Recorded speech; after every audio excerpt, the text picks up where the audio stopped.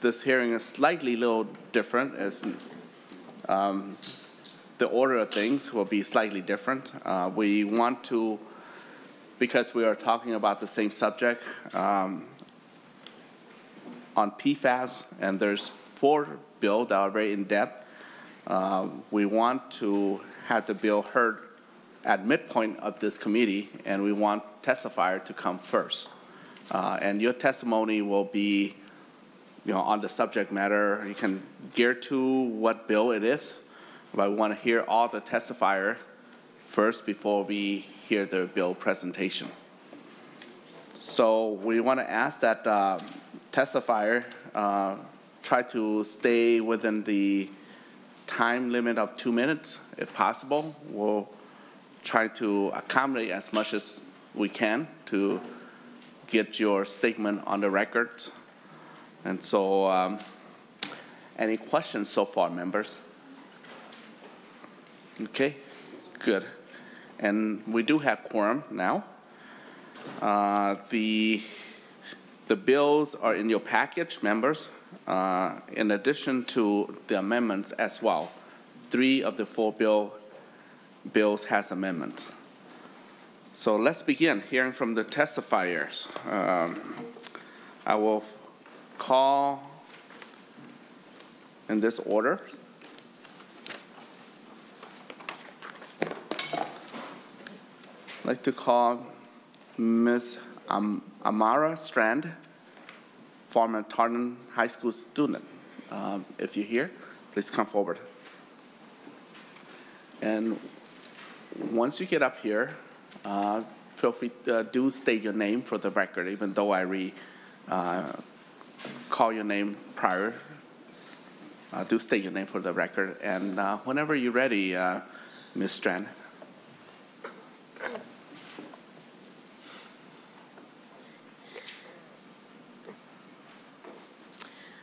My name is Amara Strandy. Hello, Chair Herr and members of the committee.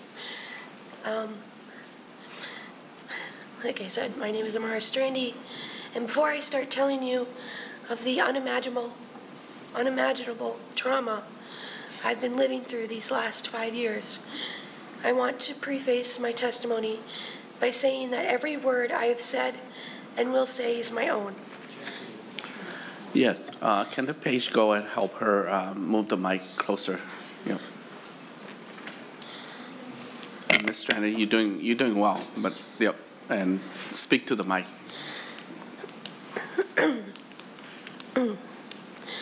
In 2017, at the age of 15, I was diagnosed with stage 4 fibromyalgia hepatocellular carcinoma, an incredibly rare form of liver cancer that occurs in 1 in 5 million people.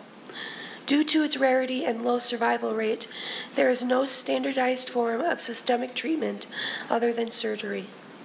There are no curative options, no roadmap, and no plan. Fibromyalgia's unpredictable nature kills in ways too cruel to comprehend.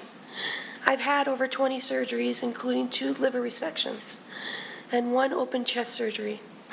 My first tumor weighed in at a hefty 15 pounds, putting me in a coma that lasted over a month. While my body underwent the horrors of surgery, kidney failure, and having over 75% of my liver removed, my mind went through a series of never-ending nightmares. I experienced PTSD, and I'm haunted by scars on my body that total more than 4 feet. Now, at the age of 20, 2022 was the year my cancer became unstoppable. Last spring, I learned that all 4 tumors removed in a December 2021 surgery grew back, now worse than ever before. The tumor in the right arm brachial plexus grew back, wrapping around the upper right side of my chest, fracturing my 1st and 3rd rib, with additional tumors grown next to my heart. The pain in my right hand is excruciating, and little can be done to subside it. They can't do surgery this time. There are no more treatments to try. I can no longer move my right arm, hand, and fingers. I can no longer braid my hair or play the piano as I once could.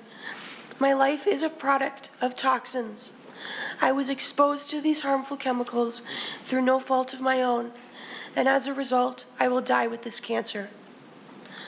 I want to warn you of the realities faced by countless Minnesotans as a direct result of PFAS. I want you to know the story of a community affected by forever chemicals.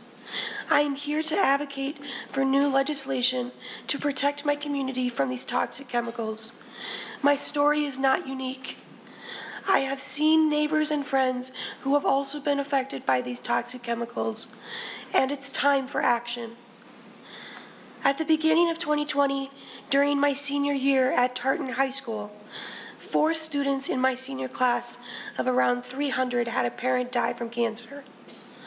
By then, I had learned I wasn't the only student who underwent or was living through a cancer diagnosis. In 2018, an article by the Sydney Morning Herald found that over the past 15 years, 21 students at Tartan High School were diagnosed with cancer. At this rate, at least one student at Tartan will be diagnosed with cancer each year. I can easily sympathize with my grieving classmates. Watching a student or a teacher break down in class became common because someone they loved was suffering or had recently died from cancer. As one of those 21 cancer patients, I saw the need and I developed a peer-led cancer support group for my school called Tartan Cancer Alliance. I am stunned that burying a classmate or their loved one was a regular occurrence. As I grew older, I learned it had been the norm in my community for the past 20 years. "Don't drink the 3M cancer water," was the running joke at my high school. We all knew of the dumped toxic chemicals plaguing our drinking water. We all knew cancer was affecting our community to a disturbing degree. Yet, only recently has there been an attempt to hold billion-dollar corporations accountable. We now understand the culprit of our needless suffering to be PFAS. Despite being dangerous to public health, companies knowingly sell consumers products containing PFAS. These chemicals are used in everyday objects, such as baby toys, cosmetics, cookware, and stain-resistant fabric treatments. Unfortunately, people are subjected to dangerous chemicals unknowingly. It's a repeated offense that has festered our land, water, and bodies for decades. I am a witness to this crime, and that has changed the direction of my life and the lives of everyone around me. PFAS have created a public health crisis that has plagued my community for nearly 60 years. Corporations like 3M can step up and be the creative leaders we need for us to live PFA-free lives. Whether the bill passes or fall flat, at the end of the day, billion-dollar corporations will still be billion-dollar corporations. How many people will suffer and die so that corporations can avoid the hard work of doing the right thing is what is on the table. My school STEM program often brought in 3M. 3M gave me the impression that they solve what is hard. 3M, the birthplace of forever chemicals, has been solving hard things for decades. We can solve hard things too. Banning PFAS in non-essential items will be hard. A system will need to be developed to determine what items are non-essential, and of course, develop a way to hold manufacturers of non-essential items accountable for ending the use of PFAS in their products. We need other resources to replace dangerous PFAS in manufacturing. It only seems natural that we should see a corporation like 3M, who promoted solving what's hard, to rise to the occasion as leaders in innovation. 3M can save lives by rebuilding a community that has built them from the ground up. They have the ability to be a leader among billion-dollar corporations. Now is their chance to shine. Chair Herr and members of the committee, Please hear my voice and the voices of my community by supporting these bills to stop the dangerous and lethal presence of PFAS. Thank you. Thank you, Ms. Strandy, for sharing your story and being the forefront of this issue. I know you have your father with you as well. I should have called him up with you, but why don't you stay there and have your father come join you at the front? And are you coming with another friend as well from Tartan High School? So why don't you three come up, and then I'd like to call Mr. Michael Strandy to testify, and so please state your name for the record. Chair, her, and members of the committee, my name is Michael Strandy, and I'm the father of Amara Strandy. I would like to state for the record that no one has written any part of my previous testimonies in the House committee, nor in the testimony I'm about to give. My words are my own. It has been brought to my attention that some people who work at the Capitol have questioned what I have presented was written by someone other than myself. It is a very old tactic. If you do not like the message, discredit the messenger. You most likely have been informed that PFAS have been classified too broadly. There are some 10,000 substances that fall under the PFAS classification. Perhaps you've been told the legislation passed in other states has created a compliance nightmare for impacted industries. Will it be difficult for corporations and businesses to comply with the bills that are proposed? Yes, it will be difficult at first. It will take time to sort out. I am reminded of the words of President Kennedy when he spoke to the proposed space flight to the moon. He said, quote, "We choose to go to the moon in this decade and to the other things not because they are easy, but because they are hard," end quote. It is worth the effort to do what is hard if it saves people from having a debilitating disease. It will be hard to unravel the challenges of finding alternative ways to produce products that currently utilize these 10,000 substances. We have done hard things before. It is inevitable that corporations will have to find safe alternatives for PFAS.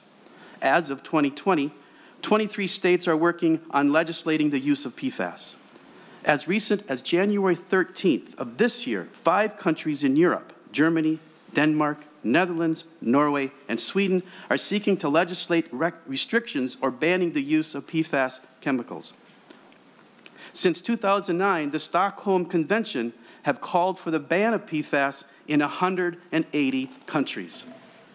The point is that Minnesota will not be alone in the passing of these bills that protect the people of Minnesota from these forever chemicals. The question is not how businesses will comply to the legislation. The questions you ought to ask is how many lives will be saved by this legislation. The bills proposed are not about how they will affect my daughter, Amara. The banning of reduction of these forever chemicals are about how they will affect you, your children, your grandchildren.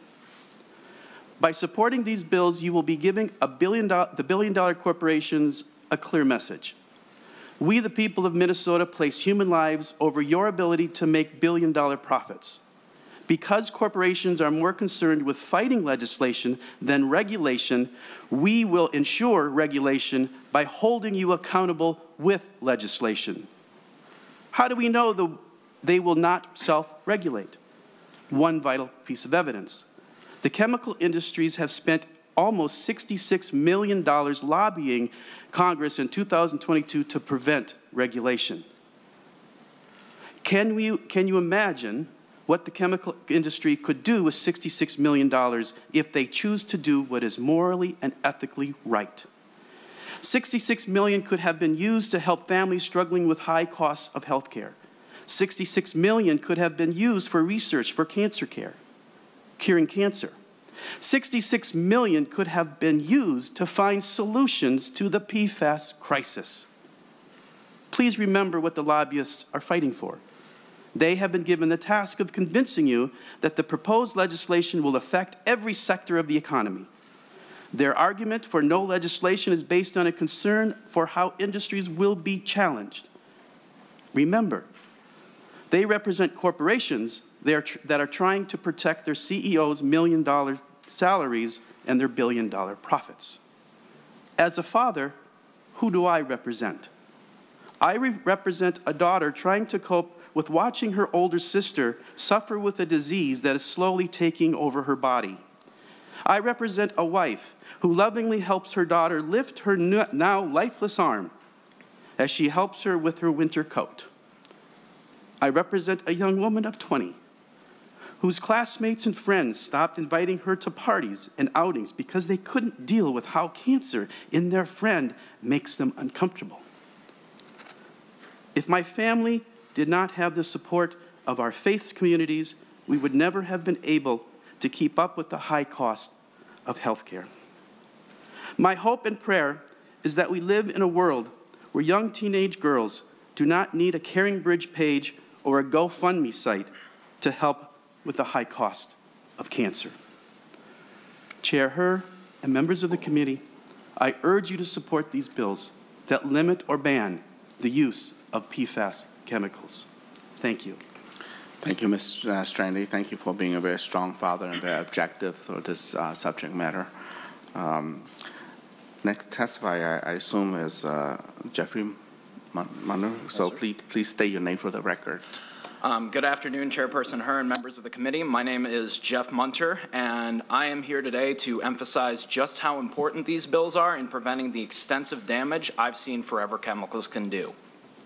Now, I come before you today not as a scientist or as a legal representative, but as an eyewitness to the fallout that you've heard described by my good friend Morrison.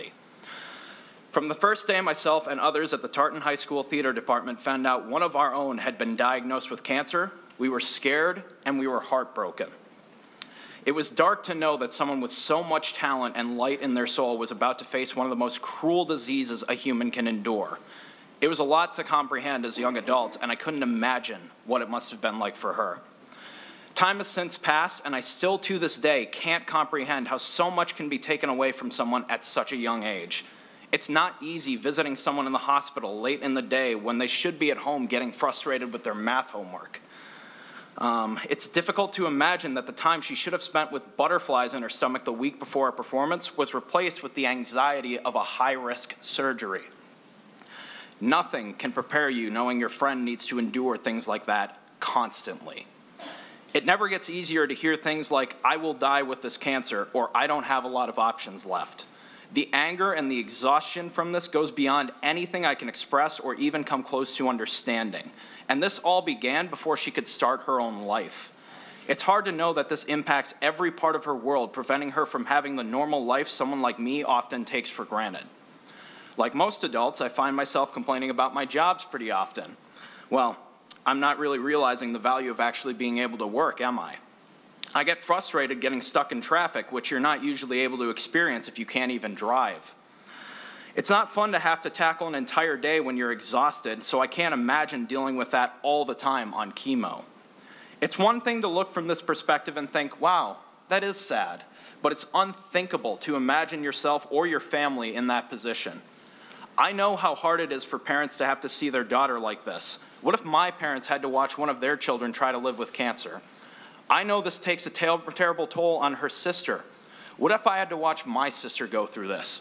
What if it was one of my cousins? What if it was one of my neighbors? What if it was one of my aunts or uncles? What if it was another one of my friends or anyone who gets needlessly exposed to these risky chemicals? As a lifelong Minnesotan, I feel fortunate to live in a state that prides itself on looking out for one another. I've often referred to it as a statewide community. We're kind enough to open doors for people who we don't even know, and when our neighbors are in need, we help them out. Today, my fellow Minnesota neighbors, I'm here to tell you that these bills are essential to looking out for one another. If the usage of forever chemicals are allowed to continue throughout the state, more of us will have to endure the dark days you've heard Amara describe to you. Her nightmares are not the cost of doing business, but rather the absence of accountability. Although I appreciate promises to move away from these chemicals, I've seen too much to accept breathing room for negligence. Businesses will always be essential for the goods and services we need and thrive on, but nowhere in the business model is there the motive to self-regulate. The business model won't be beholden to our state values, so it's up to us to hold them accountable. The time to act is now, and these bills will allow us to continue looking out for one another, as Minnesotans do best. I thank you all for your time and hope you consider this when you make your final decision. Thank you, Mr. Munter, for your testimony, and thank you, three of you, Mr. Munter, Amara, and Mr. Strandy, for your testimony. And you may retreat back to your seat in the audience, and I'll call the next testifier over to the podium here. And feel free to stay on during the bill presentation in case you have anything to share further. So the next person I'll be calling to the testimony is Yvonne Stark. Yvonne Stark from Clean Water Action. Please state your name for the record. Chair, her, and members of the committee, I'm Ivana Stark, State Director for Clean Water Action. PFAS impacts us all. Senator McEwen has one type of PFAS identified in drinking water in her district. Senator Eichhorn, who had a $20 million well done because of PFAS contamination, has two types of PFAS in his drinking water. Senator Hauschild has one. Senator Hoffman has 7. Senator Kunesh, my senator, we have 3. Senator Lang, you have 1. Senator Morrison has 11. Senator Wesenberg, you have 8. Senator Green has somehow won the lottery, and none of the drinking water sources that MDH tested had a hit for PFAS, but make no mistake, it's coming. And Senator Herr, you've got pig's eye, of course you know that. 98 of 101 closed landfills tested positive for PFAS. 59 landfills with levels considered higher than what the EPA considers safe to drink are located in 41 counties. The EPA is expected to lower what is considered safe levels in drinking water, which is currently at 70 parts per trillion, though many scientists believe no amount is considered safe because of the chemical's ability to bioaccumulate. Bans on the sale of products with PFAS are happening across the country, and we need to take urgent action before we become a dumping ground.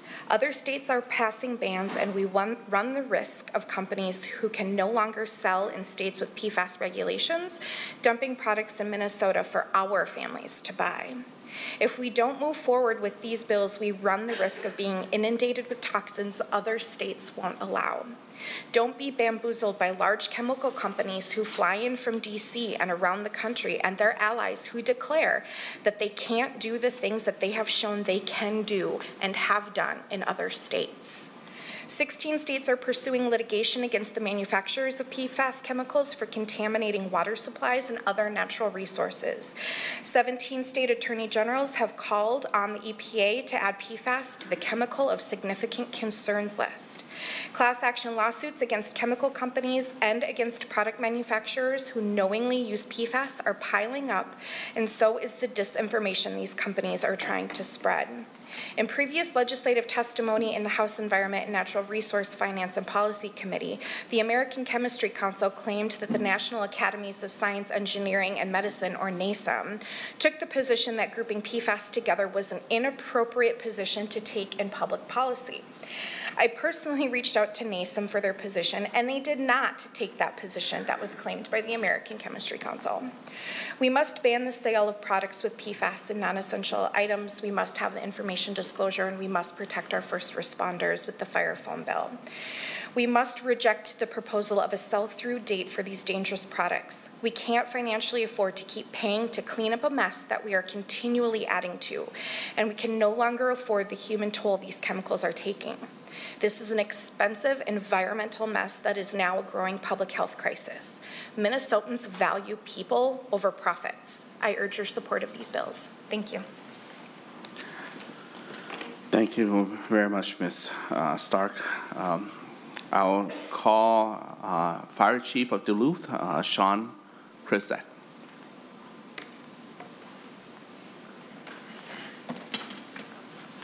Please state your name for the record.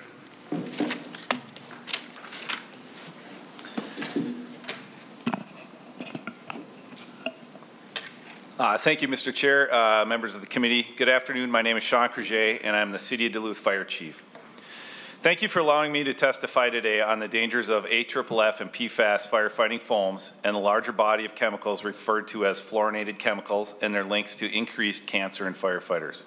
PFAS, PFOA, and PFAS chemicals may be orally ingested, absorbed through the skin, or inhaled through exposure in the atmosphere.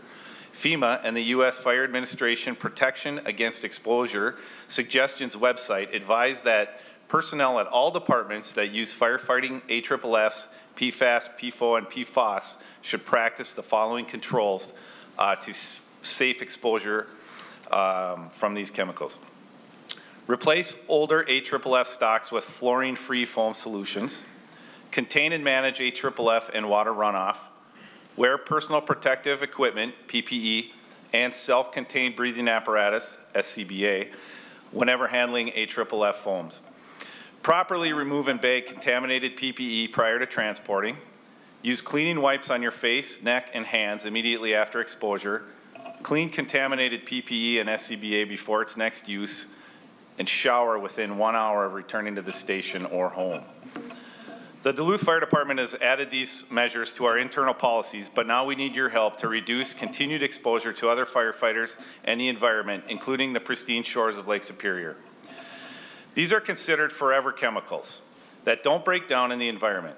We have contaminated land near the Duluth Airport and the 148th Fighter Wing that continues to threaten groundwater and runoff to Lake Superior.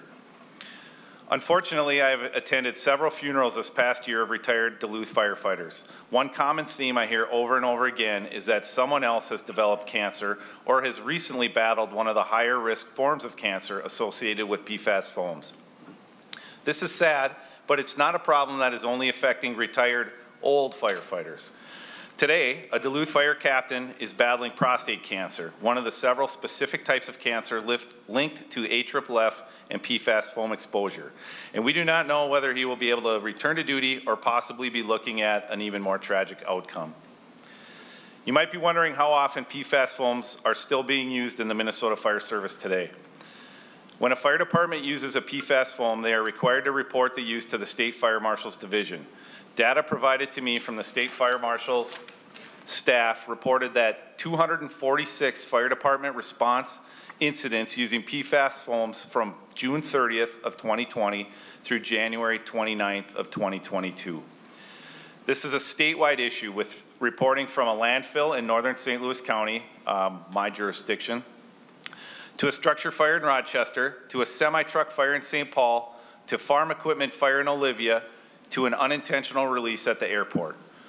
This is truly a problem for cities large and small, with career and volunteer fire departments, outstate and metro. Ironically, another source of PFAS chemical exposure to firefighters is the personal protective equipment, or PPE, that we wear to protect ourselves while fighting a fire.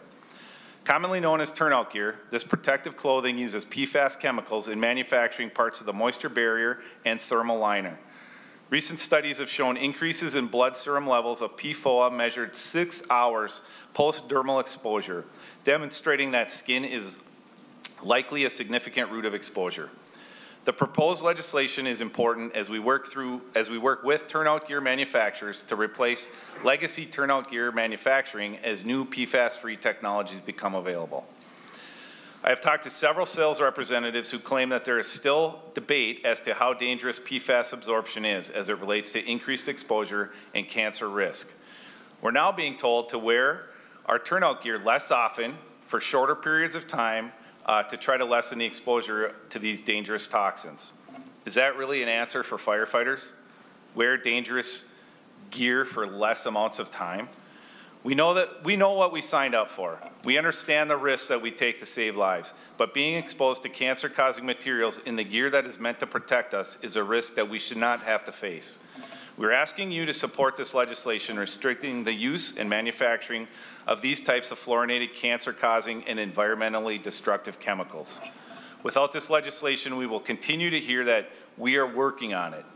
Supporting this legislation will ensure action. Thank you, and I'll remain available for questions. Thank you. Mr. Chair. Just procedural question. Yes. Do you want us to save all of our questions for afterwards, or if there's something specific to someone that came up, do you want us to ask it now? How do you want us to do that? I just had a question I thought might be either for the good fire chief or for the head of the Fires Association later. You want us to wait, or how do you want to proceed that way, Mr. Chair?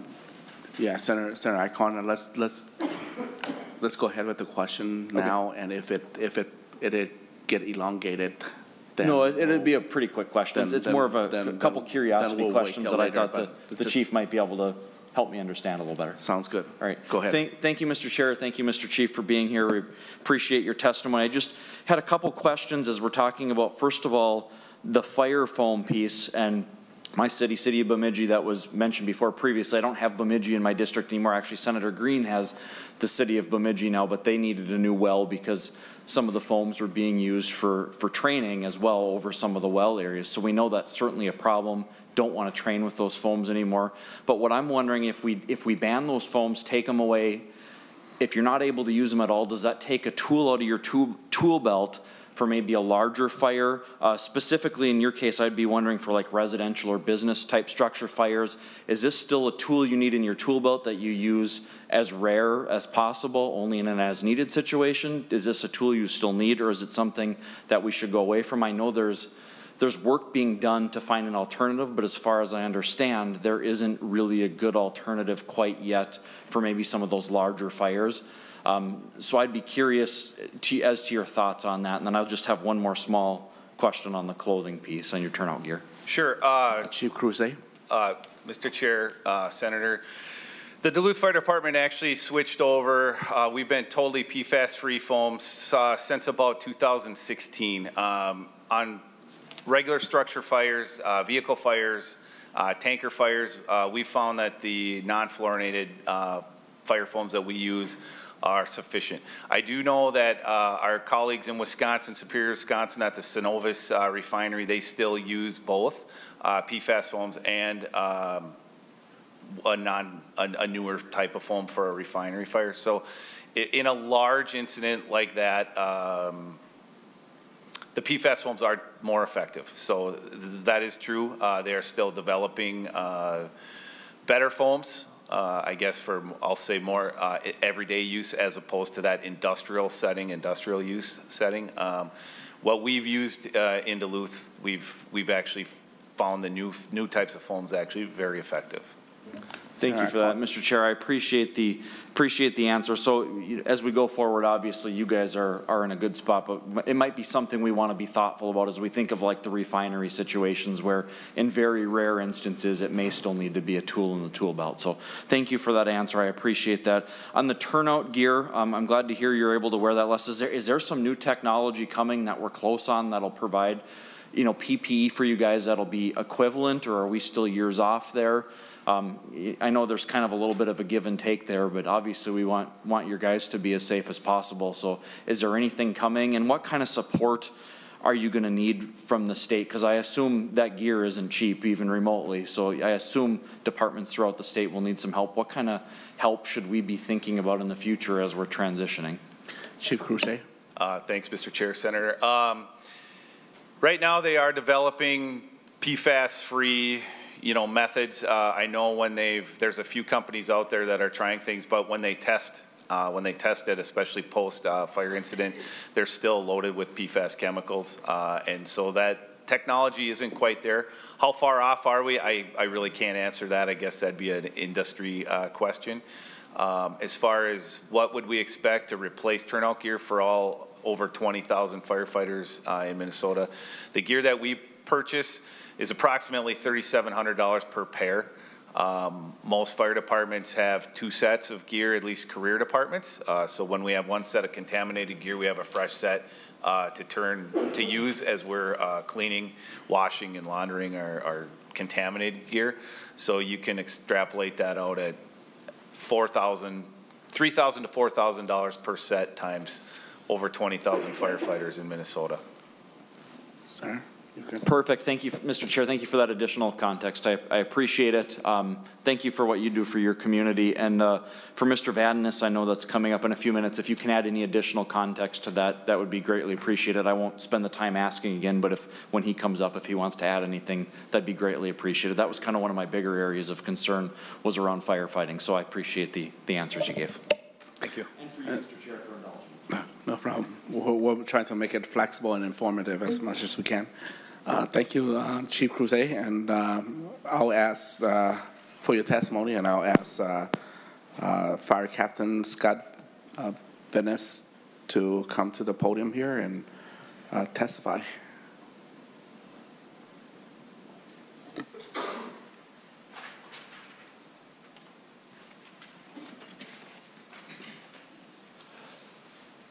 Thank you, Chair and members of the committee. My name is Scott Vadenis. I'm president of the Minnesota Professional Firefighters.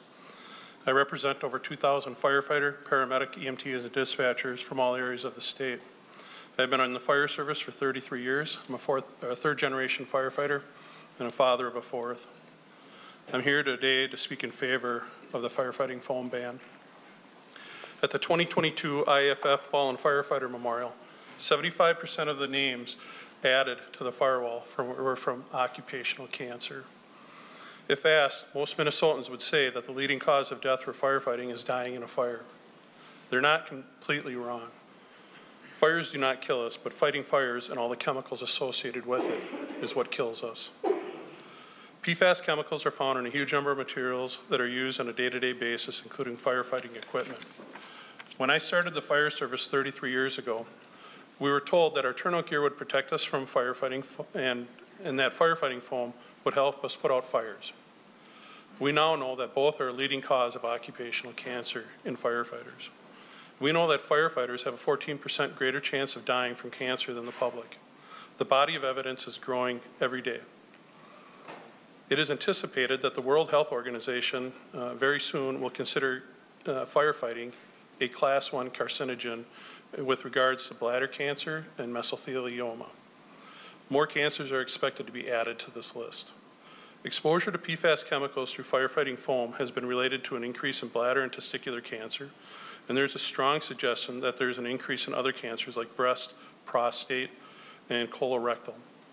There's also evidence of increase in asthma and autoimmune disease. Studies have shown that one application of AFFF has contaminated surface and groundwater.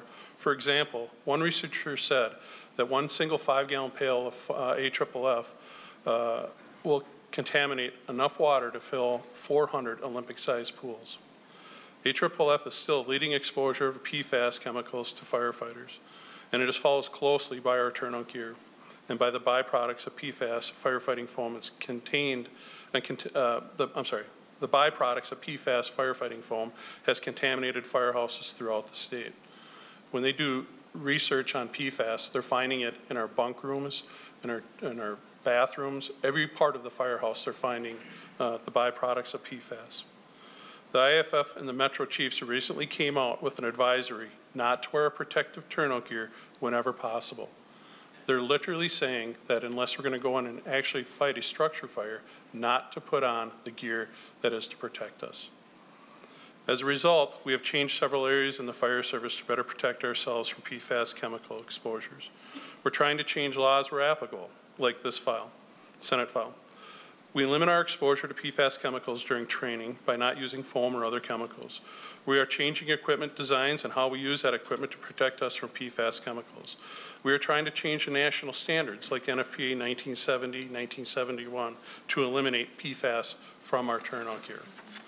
We know that the airport industry is awaiting new standards for the federal government to meet the FAA standards. I believe they want to eliminate it as soon as possible. I just came back from a symposium last week specific to firefighter cancers. I learned that Australia is far ahead of us when it's protecting the environment and firefighters. They have stopped using any firefighting foam with PFAS in it, and they're still putting out their fires. They have also decontaminated all of their equipment so it is not PFAS free, so that is being done too. Simply put, I need your help protecting my son, my members, from PFAS chemicals so that they can do the job that every one of us love. I've never heard of a PFAS chemical that I want in my blood.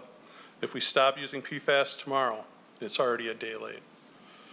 They are man-made chemical, synthetic compounds that are forever chemicals and will always be with us. To address the Senator's question in terms of turnout gear, we have a standard that all fire departments use, and it's called the National Fire Protection Association. And they set standards in which the way we respond to calls, how many people we staff on fire engines, and the kind of equipment that we have in our firehouses. And one of those standards requires that to meet our turnout gear, to meet their standard, is to include that PFAS in the layers that the chief had mentioned before. We are starting, I'm going to Washington, D.C. This weekend, and we're going to go out to the Hill, and we're trying to pass laws and pressure our federal officials to prevent this from happening. We're also trying to change the laws and the rulings at NFPA, and we hope that by January of 2024 that they will change that ruling. It's going to take time. I'm going to retire within a couple of years here. I'll never see PFAS-free firefighting gear.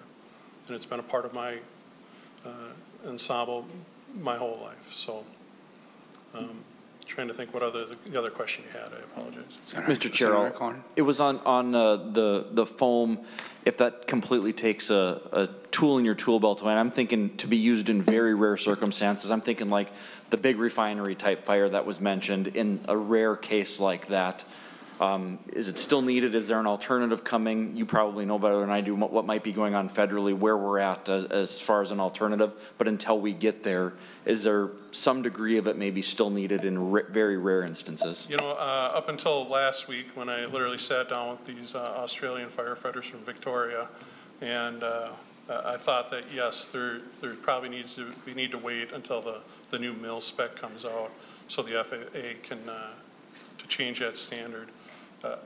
Now, they have aircraft accidents down in Australia.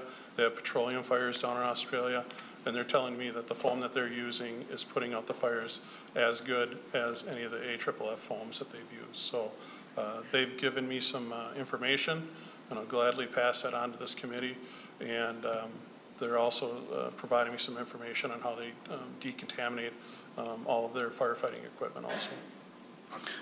Thank you, Captain Vanessa, for your service and also your advocacy and your testimony. Thank you. Thank you very much. Next person calling up will be Ann Mulhern, Minnesota Youth Collective.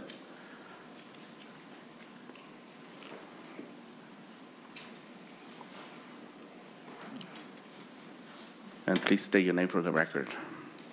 My name is Anna Mulhern. I'm going to move the chair forward. Good afternoon, Chair, members of the committee. My name is Anna Mulhern, and I am here today to express my support for the proposed legislation, especially Senate File 834, both as a scientist who has researched PFAS and as a representative for young people in Minnesota. My experience as a high school cross-country skier is one example of how we need legislation to protect Minnesotans from toxic PFAS chemicals. Fluorinated ski wax makes skis glide faster over snow and has been used ubiquitously by the cross-country ski community for decades. These waxes also have some of the highest concentration of PFAS of any consumer products.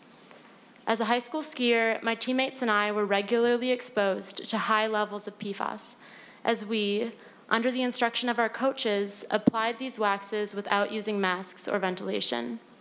Studies have shown elevated PFAS levels in the blood of people who apply these waxes and in trees and snow at ski venues. I voiced concern about PFAS and ski wax to coaches, ski venues, and to the Minnesota State High School League. Despite overwhelming research showing the dangers of PFAS, they waited years to start banning PFAS-containing ski wax. While they waited, thousands of high school students, myself included, continued to be exposed to these toxic, forever chemicals, and the environment was further contaminated with PFAS. This experience of watching leaders ignore the research and put my health, the health of other young people, and the environment at risk motivated me to pursue a science degree in college and to research PFAS. My goal is to ensure that other young people are not needlessly exposed to toxic forever chemicals for purely non-essential reasons, like being able to ski faster. I wish that Minnesota had had legislation banning non-essential PFAS use before I was in high school, or before I was in middle school, or before I was born. The best time to take action to ban PFAS was decades ago. The second best time is today. Today, you have that chance. You have the chance to take meaningful action to protect yourselves, your families, your communities, our state, and future generations. Don't waste that chance. Thank you. Thank you very much, Ms. Moher. Next person to come forward is Andre Laveau.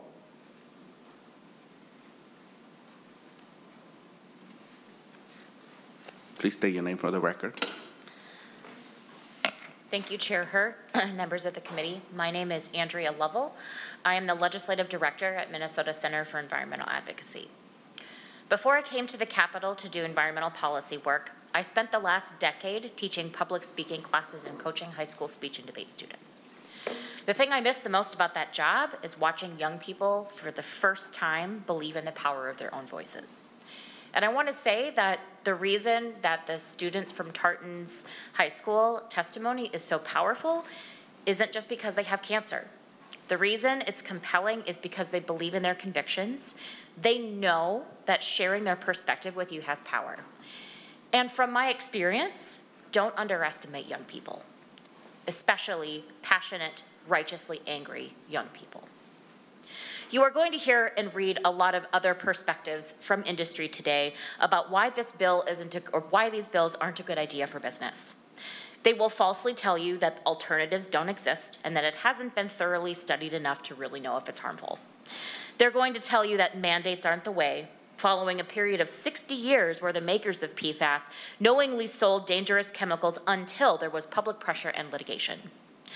They will tell you that the public disclosure requirement in this bill will harm proprietary information protection, as if trade secrets are more valuable than public health. It is exhausting to have to address these identical arguments from the past, time after time, with every single toxic chemical we've ever dealt with. It's playbook, line for line. In a 2007 article in the American Journal of Public Health, the 3 ways that the lead industry undermined efforts to ban lead in household substances was the following. First, control research and public information. Second, quote, shape our understanding of lead itself, portraying it as an indispensable and healthful element of essential for all modern life. Lead was portrayed as safe for children to use, to be around, and even touch.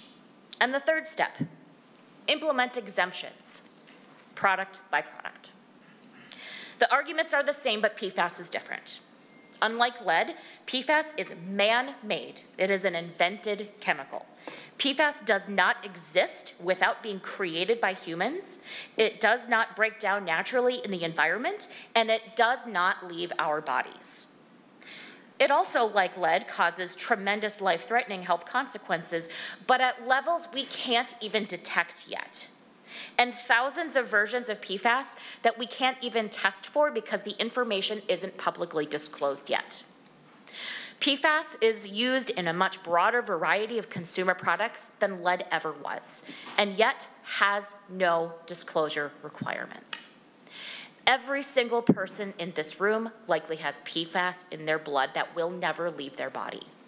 Not a single strain of PFAS has been proven to be safe. U.S. chemical regulations do not require that a company prove it is safe before selling it. So just because it is on the market does not mean that it is safe. So here we are at the final stage in the playbook, where everyone wants an exemption for their product containing PFAS. There are over 50 pages of written testimony telling you that the bill is fine and they'd support it if only you provide an exception for their product. The most amazing thing about these letters requesting exemptions is that this is the only way we are finding out that PFAS is in these products. Here's what I've learned over the last 2 weeks based on submitted written testimony on what has PFAS in it. cleaning products used in schools and hospitals, printer ink and equipment, car seats, strollers, and other child protective equipment, kitchen appliances, shoes, toilet paper, menstrual products, animal products, pharmaceuticals, and dietary supplements. Without a hearing on this bill, we wouldn't even know that these products and these companies are using PFAS because there is no public disclosure requirement. As a consumer, that is outrageous. We buy these products and expose ourselves to toxic chemicals, and then at the end of their product life, they end up in a landfill where the chemical reaches groundwater forever until it once again reaches our bodies. This isn't the first or likely the last toxic chemical that will follow the same storyline of resistance from industry. But I can tell you, it is the biggest and scariest one of our time, and Minnesota is its origin story. Not a single product needs the addition of PFAS. And even if you believe that its waterproofing and oil-resistant properties make it desirable, it's not worth the public health and water crisis. It's not worth the cancer clusters in high schools, chronic health conditions, and lives taken too soon because we don't have the political will to do hard things. We know that no other state has gone this far yet, but someone has to be the first. Minnesota was the lead in creating the problem, and so it is our duty to be the lead in solving the problem through bans, public disclosure, and cleanup. And hey, we've been first before. We were the first state to ban toxic TCE just a few years ago. A no vote on this bill doesn't mean a vote in support of business. It means a vote in support of bad business. Don't let the legacy of Minnesota be its legacy chemicals. Thank you. Thank you very much, Ms. Laveau. Next testifier is Tony Kulas from Minnesota Chamber of Commerce.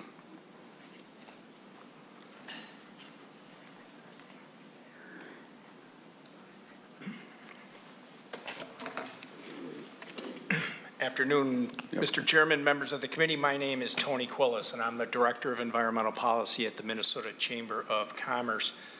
Mr. Chairman, I think the easiest way to do this with the bills is probably break them down into three. And the first one I'd like to start with, Mr. Chairman, is the Senate File 222 that deals with juvenile products.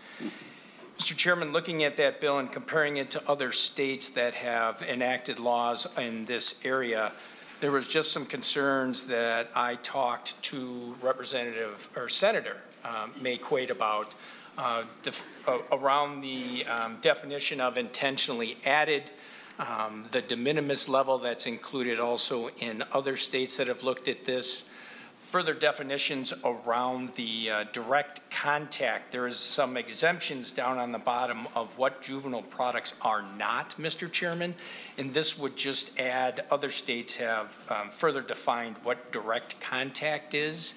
And then also what I call the manufacturer retail lag, Mr. Chairman. No matter when you stop the manufacture of a product, there is going to be product on a truck, in a warehouse, or on a shelf somewhere in the chain of commerce.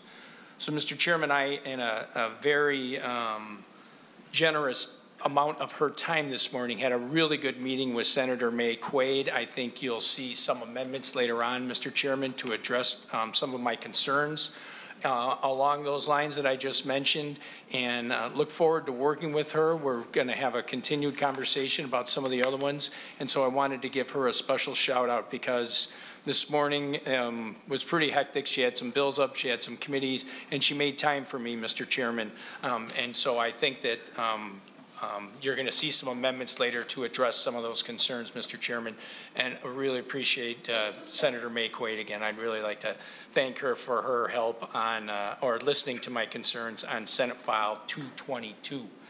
Mr. Chairman, in regards to firefighting foam, I started working on this issue in 2019, and we worked with all the stakeholders and came to an agreement that prohibited testing and training of firefighting foam with PFAS.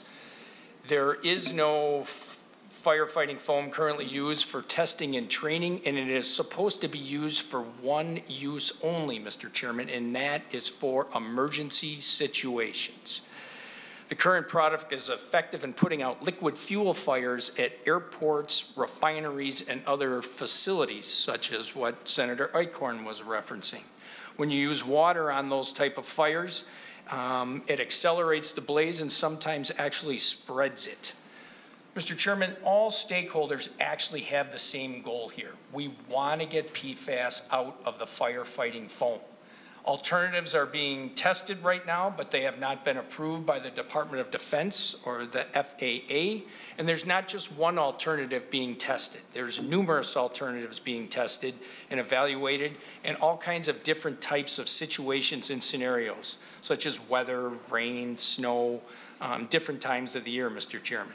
And because these various alternatives are being tested, they also have to be tested through types of equipment, types of hoses, types of nozzles, and also storage receptacles, and make sure that the new product, the new alternative, will work and hold in storage receptacles, Mr. Chairman. So we're making progress, we're getting closer, but Mr. Chairman, I think the key, and I've talked to Senator Seeberger about this very briefly, and again, she was also very gracious with her time, and I think we share the same goal, Mr. Chairman, but as we're working through this, we want to make sure that there is a certified and accredited alternative.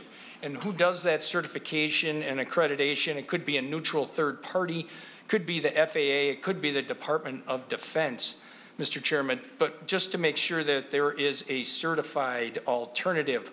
Also to make sure that there's adequate timelines. Once that alternative is certified, they're going to need industrial facilities, airports are going to need time to change out the suppression systems at industrial facilities as well as at airports, and also look at what equipment needs to be possibly switched out. It's still to be determined yet, Mr. Chairman. We haven't decided whether fire trucks would be one example and whether those needed to be, they can just be flushed or they need to be repurchased.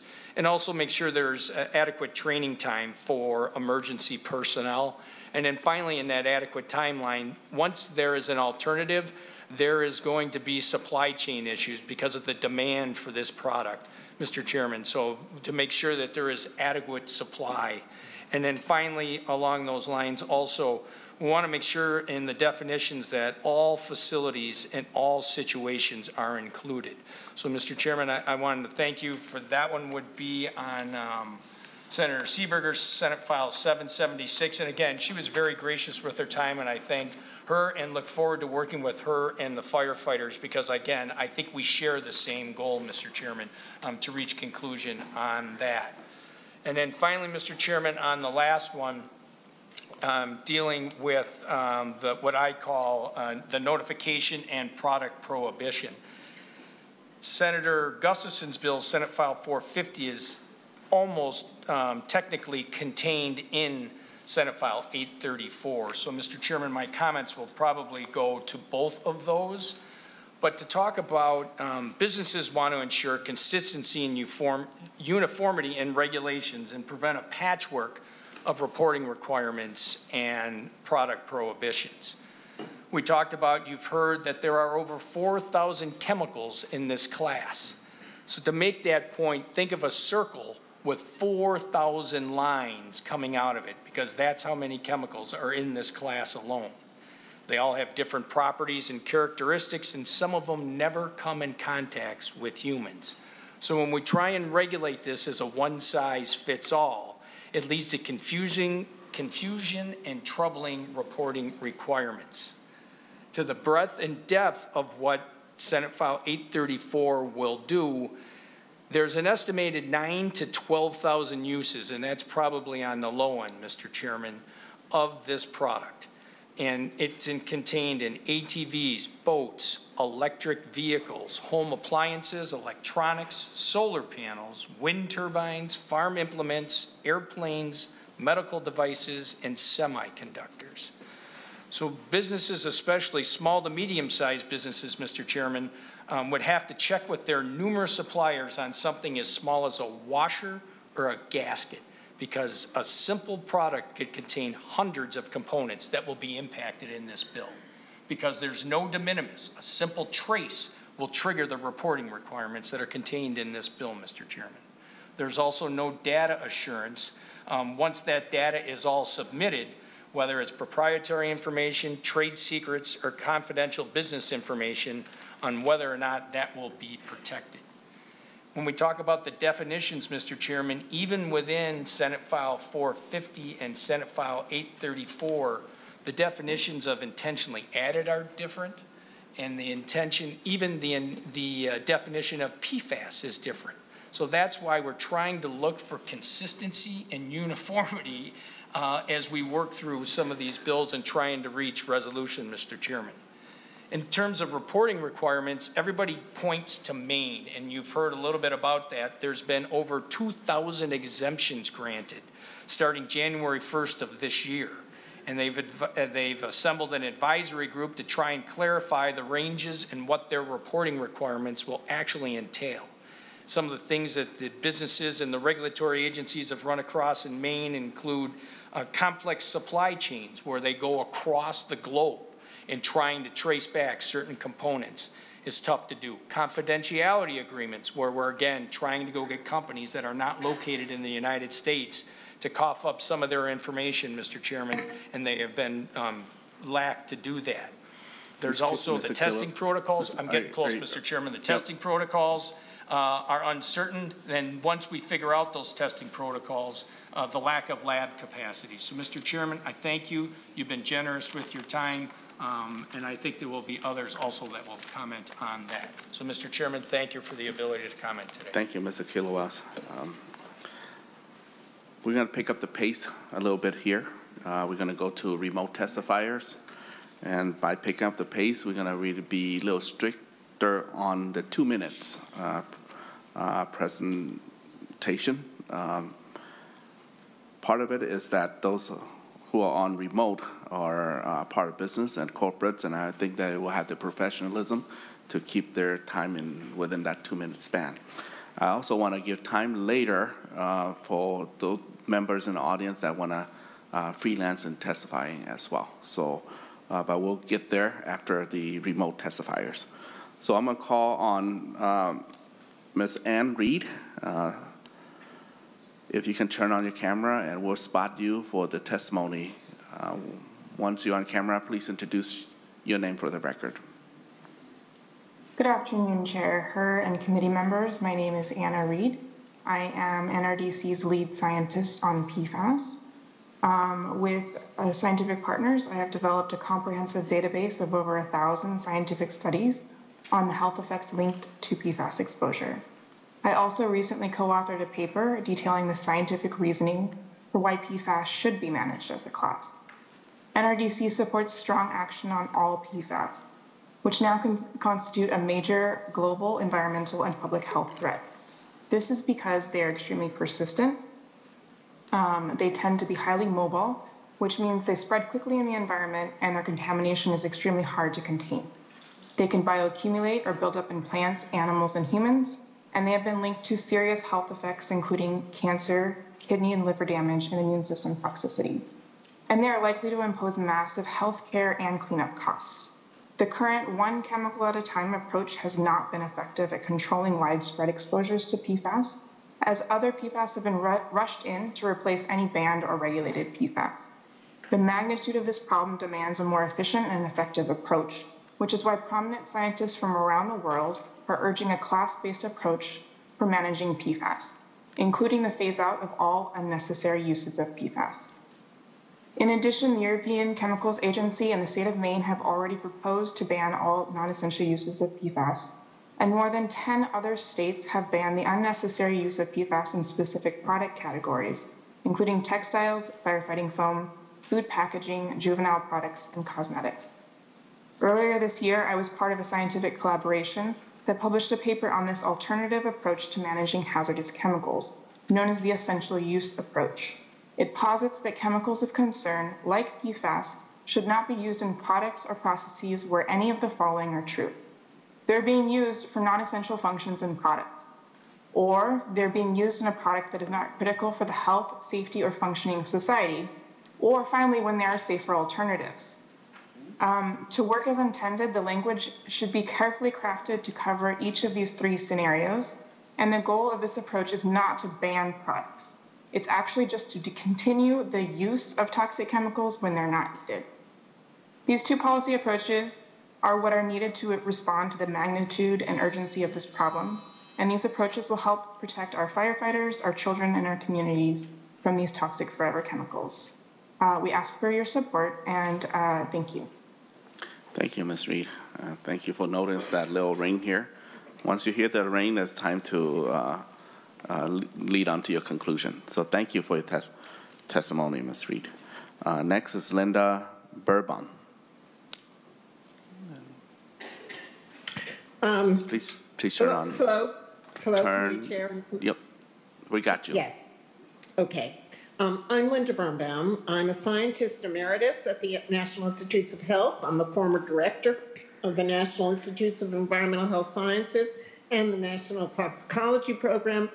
And I'm currently also a scholar in residence at Duke University. I have been studying PFAS for over 30 years, as well as facilitating the study by numerous grantees around the country, as well as around the world, on the adverse health effects, exposure and health effects to PFAS. As you've heard, PFAS are a huge class of chemicals. According to the Organization of Economic Cooperation and Development, there are over 10,000. According to EPA's Office of Research and Development, there are over 12,000 of these chemicals, and the class keeps growing. The consistent thing about every single one of these is that they are all forever chemicals. The carbon-fluorine bond barely occurs in nature. It is extremely resistant to degradation or breakdown, and it does not happen at all in nature. So all PFAS will persist and build up in the environment. Now, many of the PFAS will also persist and build up in us, so that essentially every American today, in fact, most people around the world, most wildlife around the world, including in places we think of pristine as the Arctic, are exposed to increasing concentrations of a variety of PFAS. And while people may say we should just focus on the legacy PFAS where we have the most data, in fact, when you look at what's in people and in wildlife and in the environment, you find that the legacy are just a small percentage of the totality of the PFAS that are actually in us and our environment. It will never be possible to test all 10,000 or 12,000 of these chemicals, but I should point out that of the number that have been tested, every one has caused adverse health effects in animal species, in mechanistic studies, and many have been associated with adverse effects in people. So I'd like to stress that PFAS are inherently bad because of their persistence, their accumulation, and the plethora of health effects that they can cause. I also want to stress that while PFAS-containing polymers may seem not to cause health effects, you have to make those polymers, and you make them from other PFAS. And in the life cycle of chemicals, such as polymers, the polymers sometimes can break down back to give us precursor molecules. And some of these molecules can further break down in the environment, again, giving us some of the PFAS that have been tested and are problematic. I'd like to enforce the possibility that as we go forward, we focus on the issues of essentiality, which have been used successfully with the Montreal Protocol, where you basically say if you don't really need something, if it's not essential, you stop using it. If it is essential, but there are safe, and I stress safe and tested alternatives, you move to the safe alternatives.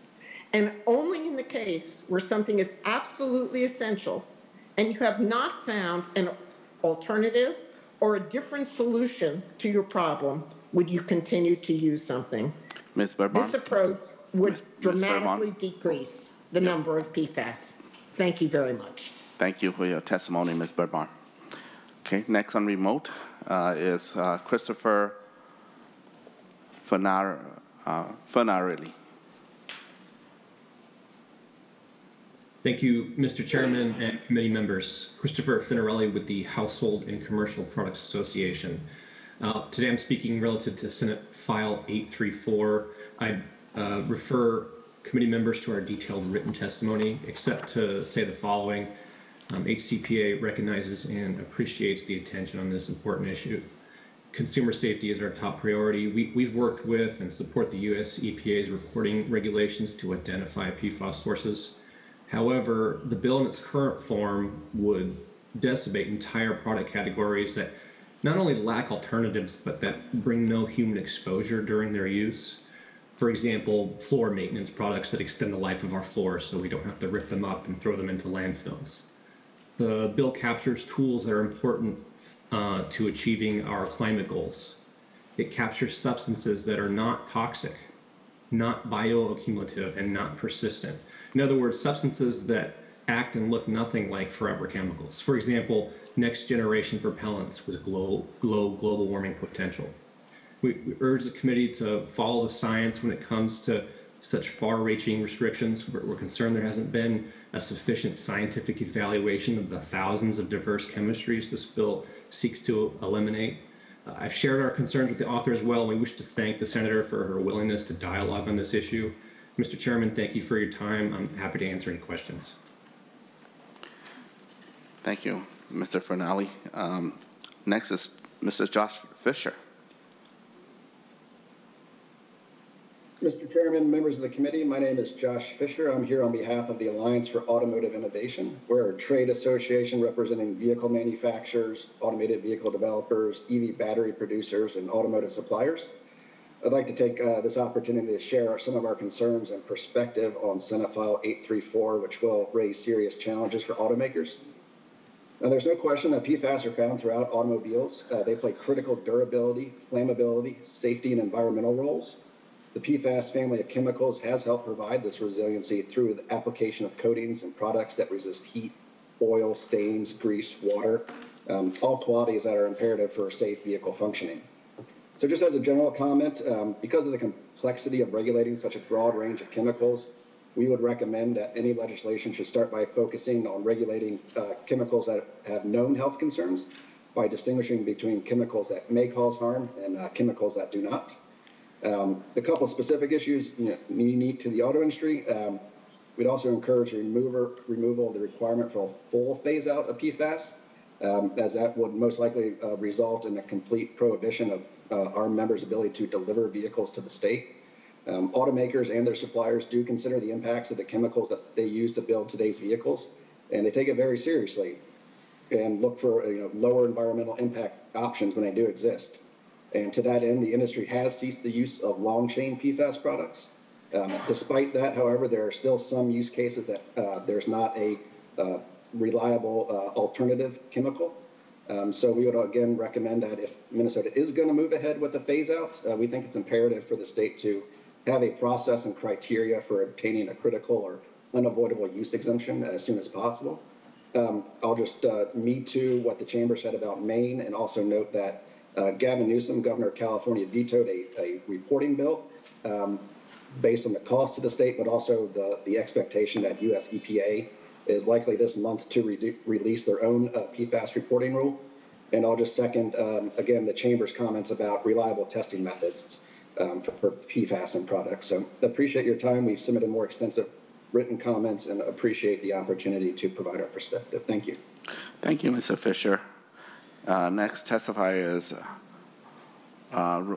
Rosanna Kozicki. Please state your name for the record.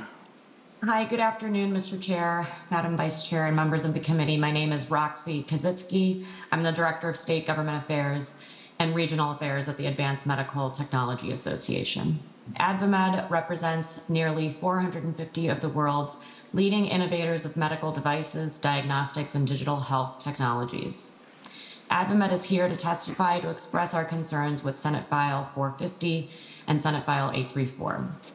Our goal is to work with the sponsors to ensure that these bills make Minnesota a leading steward of the complex chemicals without unreasonably and unnecessarily restricting patient access to essential FDA-regulated medical devices and medical products, and without duplicating existing rigorous data collection by the FDA.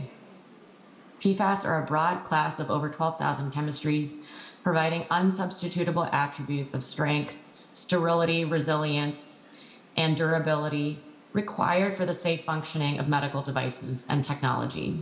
Unlike many other consumer products, there are no suitable materials that can substitute PFAS in our life-saving and essential FDA-regulated medical devices that can ensure these important properties. However, it is critical to note that the common PFAS used in medical devices known as fluoropolymers are not responsible for the water and soil contamination that is at issue. AdvaMed believes these bills should focus on non-essential products with the types of PFAS that contribute to the larger share of bioaccumulation and environmental contamination negatively affecting human health. We urge the committee to recognize FDA's unmatched safety standards and approval process for medical devices and technology. The biocompatibility standards and testing required by the FDA considers factors such as neurotoxicity, local and systemic effects, carcinogenic properties, pathological, physiological, reproductive, and developmental effects, among many other factors, before approving a product safe to human health. No other consumer products undergo this level of scrutiny and oversight. Given the complexity, extensive supply chain involvement, and rigorous regulatory framework that goes into the manufacturing and approval of these life-saving technologies, we respectfully request the committee exempt FDA-regulated medical devices and medical products from Senate File 450 and Senate File 834 and adopt the language enclosed in our more detailed written testimonies. Ms. Appreciates the opportunity to provide these comments, and we look forward to working with you. So thank you. Thank you very much, Ms. Krasinski. Next is Mr. John Kian.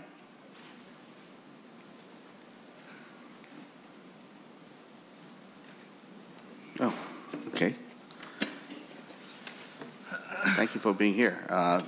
Do state your name for the record, Ms. John Kian. Yes, good afternoon, Chair, members of the committee. My name is John Kian, the Association of Home Appliance Manufacturers, also known as AHAM, and we're in opposition to Senate File 834, which would prohibit PFAS consumer products. AHAM members produce millions of products each year. They design and build products at the highest levels of quality and safety.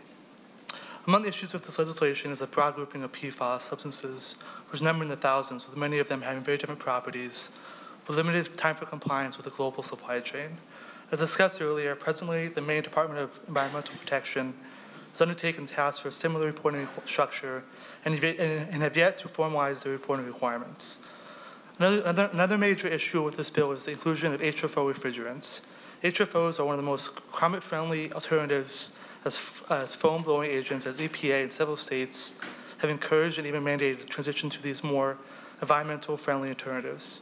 In other instances, viable alternatives are not even available. Finally, last year, EPA issued a notice of proposed rule to require certain entities that manufacture these chemical substances in the year 2011 to report these PFAS uses. We are working with the EPA to be a constructive voice in those efforts. With that, I strongly urge you to oppose Senate Bill 834 and to avoid a state-by-state patchwork. Thank you for your time. Thank you, Mr. Kian. Okay, now we're going to swing back to remote. If Mr. Hackman, Andrew Hackman, still online, do go ahead, turn your camera on and state your name for the record, please. Hi, Chairman Hurd. Andrew Hackman on behalf of the Juvenile Products Manufacturers Association. Appreciate the opportunity to testify remotely. JPMA is the National Trade Association that represents juvenile products, so that's cribs, that's bassinets, that's strollers, those products that help bring children into life.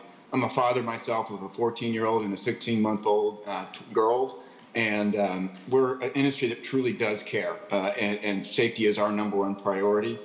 We are not intentionally adding PFAS chemicals, but we do have severely long supply chains. And so we're simply asking here for consistency with the law in California. That's California Senate Bill 652.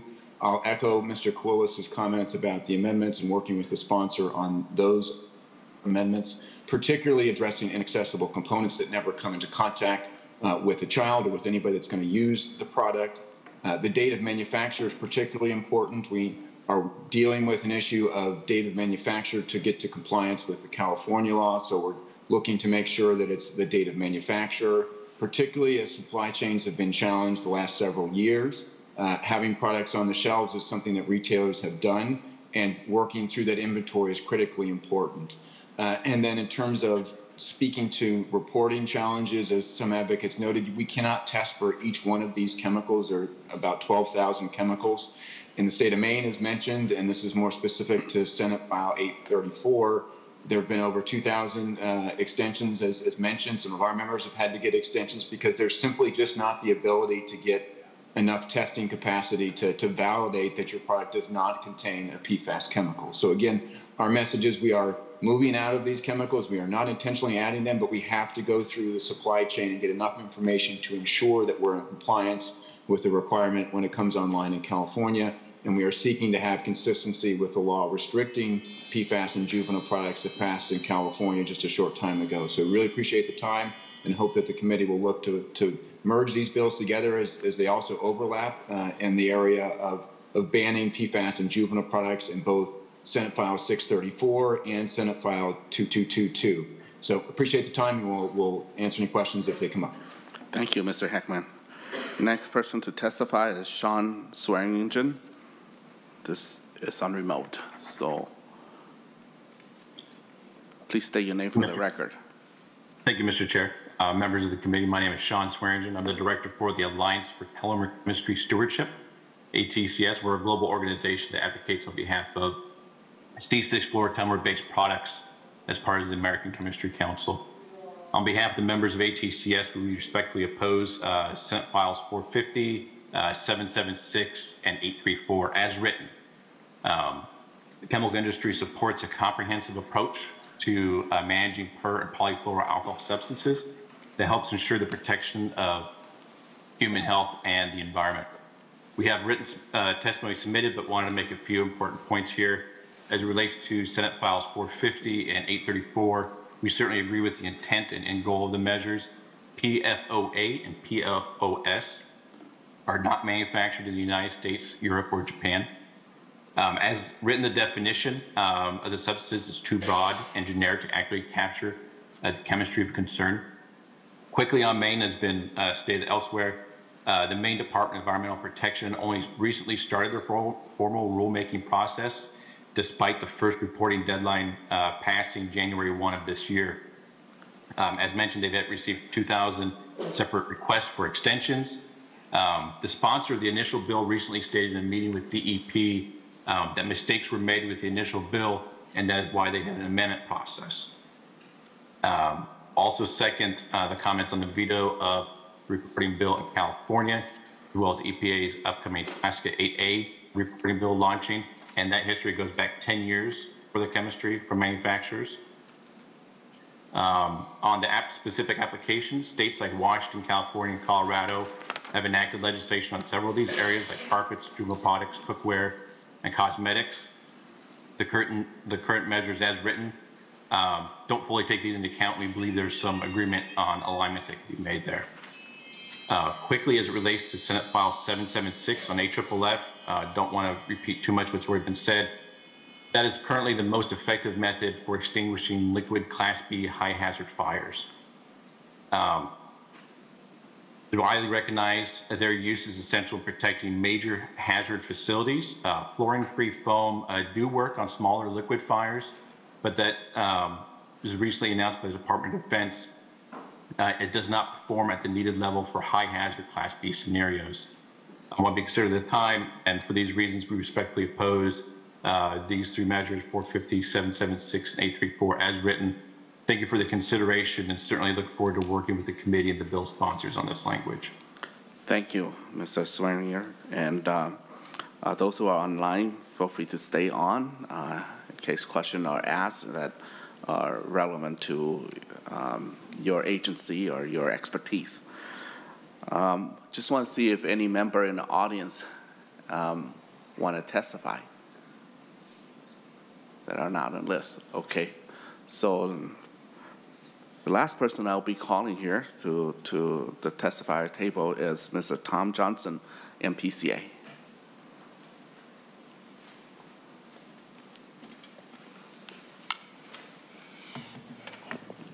Thank you, Mr. Chair, and members. For the record, my name is Tom Johnson, the Director of Government Relations for the Minnesota Pollution Control Agency, and I want to thank you for the opportunity to testify today in support of the legislature's work, the committee's work to prevent PFAS pollution. As you've heard from many today, PFAS are called forever chemicals because they're exceptionally persistent in the environment, and I want to stress that this is a characteristic shared across the class of chemicals. Continued use of PFAS in industrial and commercial products results in increased loading of these chemicals to the environment and our bodies. As PFAS concentrations increase in the water, fish, soil, and air, the risks of health problems or disruption to our ecosystems will only increase. Preventing the pollution of these persistent chemicals is necessary to protect human health and the environment, and that is MPCA's core mission.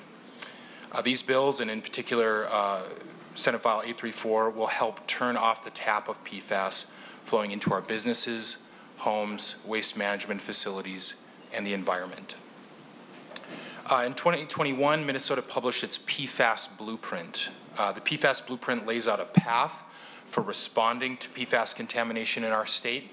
It outlines a tiered response plan with three steps, with a three-step hierarchy for action, and that's prevent, manage, and clean up.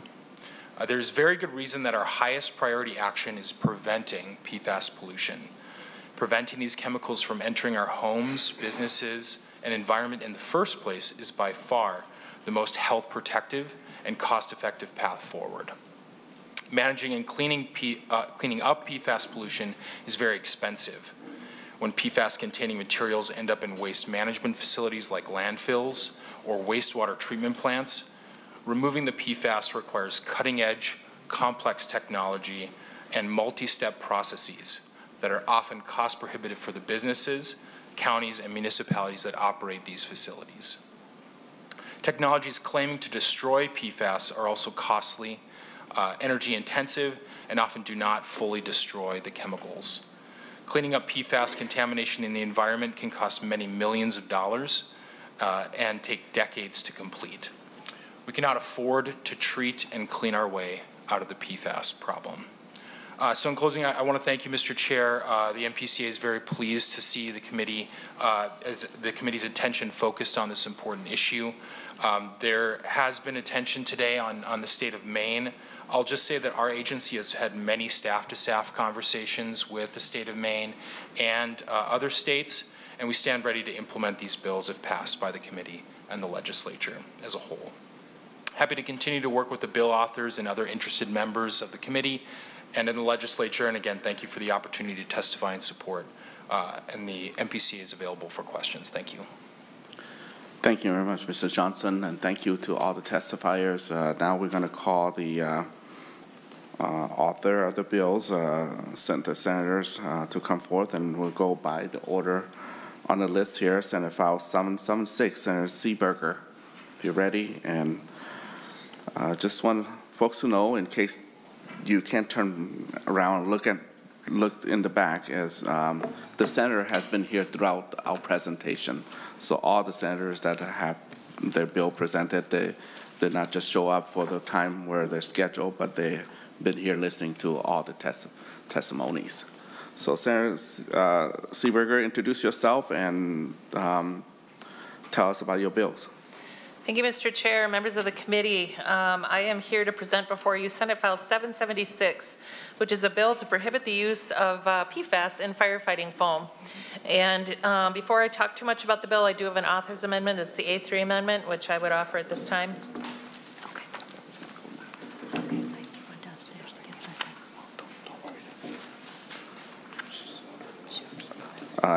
Yes.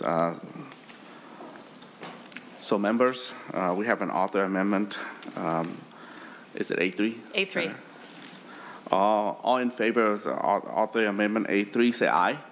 Aye. Opposed, nay. Okay, motion prevail. And so Senator Seeberger, on to your bill as amended. Thank you, Mr. Chair and members of the committee. We've heard a lot about PFAS being the forever chemicals, and I found it particularly compelling when Ms. Stark talked about all the different kinds of PFAS found in the districts of everyone on this committee. I can represent to you that PFAS is in my well. I am in Afton. We access water from an aquifer that is contaminated by PFAS. The plume, they've been tracking it from the dump site in Woodbury, and it finally made it to my well. We have the enormous filters in my basement filtering out the PFAS, and I'm confident that it's doing the job. But it's there, I live with it, it's in my district from stem to stern, top to bottom. We have PFAS. So my interest is in stopping the introduction of these forever chemicals into our environment so nobody else has to have the giant filters in their basement that I have. I am also on the fire department. I am keenly aware of the cancer risks that are being discovered every day that are faced by firefighters across the state and around the world. We know that this profession is dangerous in more ways than one. And now we're discovering that cancer is striking all the firefighters, and here now with the PFAS in the turnout gear. So my bill is to eliminate the use of PFAS in firefighting foam. We've heard concerns from the refineries, airports, other folks that, you know, we need the PFAS, we need this foam. So I would dispute that. However, the parties have been talking, the stakeholders have come to an agreement which is encompassed in my A1 amendment, which provides a little bit of time and breathing room to the refineries and to the airports to get possession of the PFAS alternative that they need to make their systems as safe as can be. My amendment also does something a little bit further. It looks at the firefighting turnout gear, and it authorizes a report and some monitoring so that we can know what our firefighters are up against with the PFAS in their turnout gear. You know, you've seen it. It's the firefighter, the big. I call it a snowsuit that you wear in summer, but I mean it's the big turnout gear. It's the firefighter's uniform that they wear every day to every fire, to every car wreck, to every motor vehicle accident, to every structure collapse around the world. So this is, you know, and I will point out, Australia has banned PFAS. Australia has refineries, Australia has airports, Australia has big stores of petrochemicals, and somehow they have figured it out. They have offered to share with us all of their technology, not only for manufacturing this stuff, but for cleaning out existing stuff and existing repositories that contain PFAS. We can do it. You've heard from Scott Vadnais, we can do it. The firefighters have no concern that they'd be able to effectively extinguish fires. We did it before PFAS.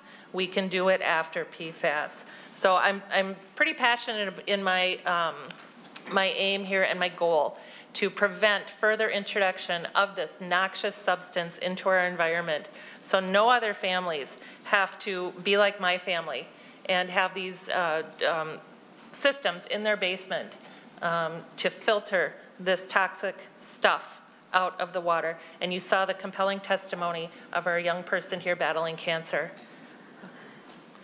Tartan High School is not too far from my district. Okay? There is no reason that there should be kids battling cancer from these chemicals that have been so irresponsibly introduced into our environment. If we can take action today to prevent the introduction of more of this stuff into our environment, we have every obligation to do so. Thank you. I don't know, are you taking questions? You want questions? You want the rest of the bills heard? Yes, any question from members? Okay, looks like we're good. Then we're gonna motion this bill will be recommended to refer to Commerce. So, yes, Senator McEwen, go go ahead and make the motion to recommend this. Yeah, go ahead, Senator McEwen. Yes, Mr. Chair, I would make the motion that Senate File 776 as amended be recommended to pass and referred to the Commerce Committee. Okay, all in favor say aye. Aye. Okay, opposed nay. Okay, motion prevails. Senate File now, Senate File. Thank you. 776 is now going to Commerce, and congratulations. Okay, we're going to change the order here. I'd like to call Senator Morrison on your bill.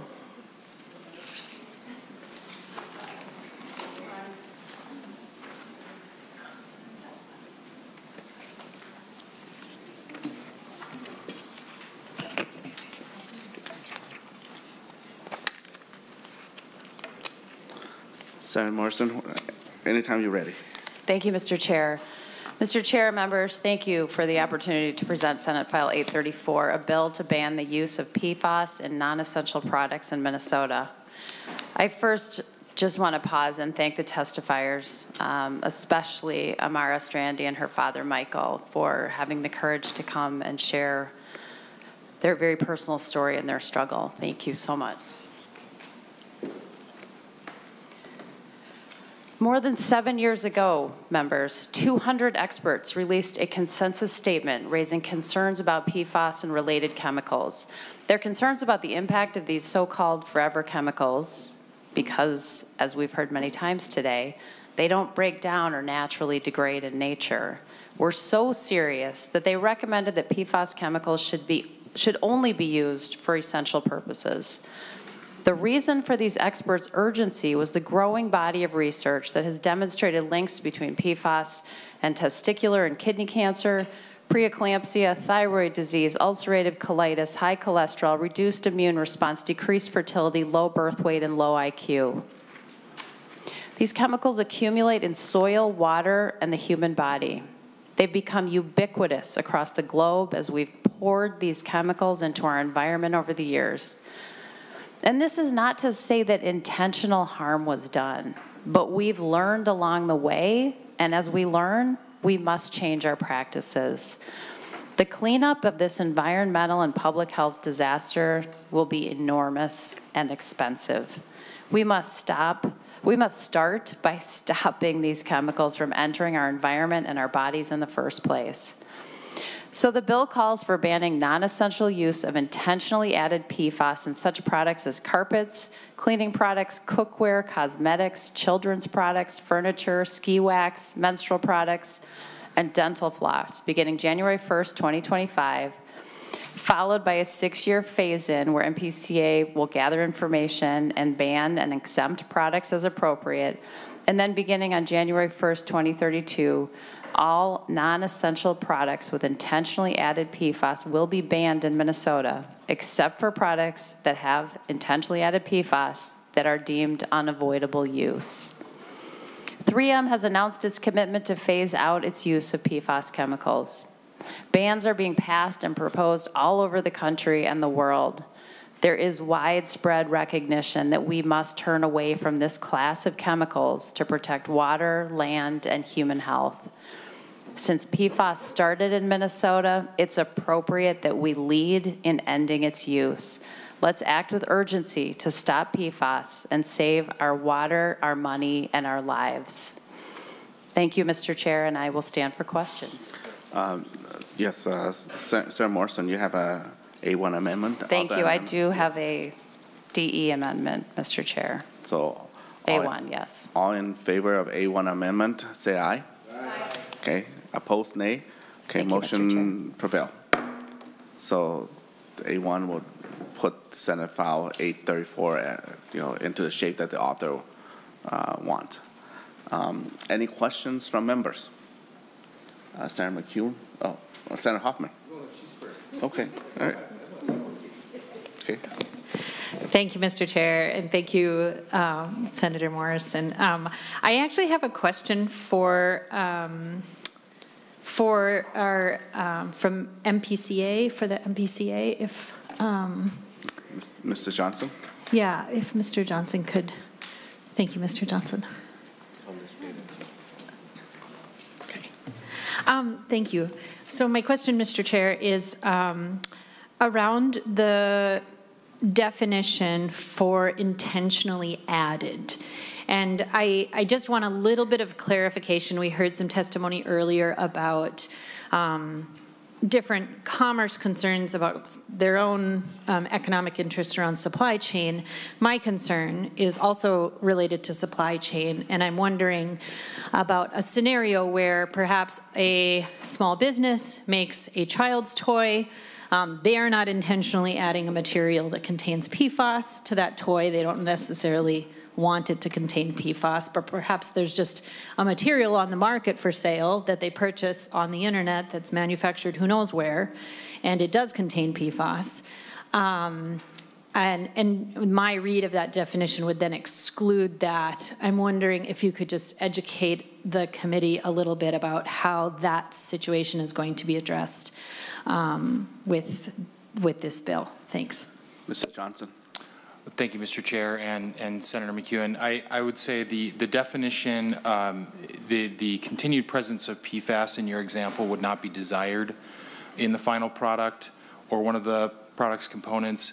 I would also say this bill does a great job at ensuring that the manufacturer is responsible for notifying the seller of the product, and so that would be part of the process. Hopefully the manufacturer, the person selling the children's products would know that there is PFAS in it and would either take actions to remove it or otherwise. So. Senator McEwen.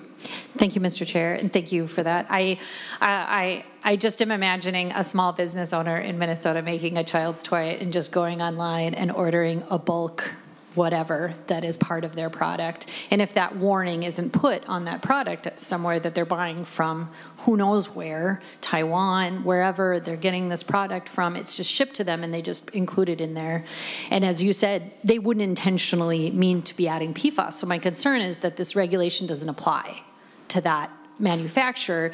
And of course, like, I don't want them, punished anyway for inadvertently using PFAS, but the whole goal of this legislation is to get this stuff out of our environment, and we certainly don't want it included in a child's toy, for example. So as we move forward, is there a way that this bill would address that situation to truly phase out even those scenarios where people are perhaps unintentionally, unknowingly even, using materials that contain PFAS in their production?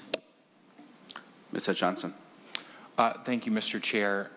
This scenario is covered within the bill, and I'll just say that it would apply to the manufacturer that the retailer is purchasing from online in your scenario. So we're looking to go in this bill, go up the supply chain, so the small business in your scenario is not, the onus is not on them, to your point.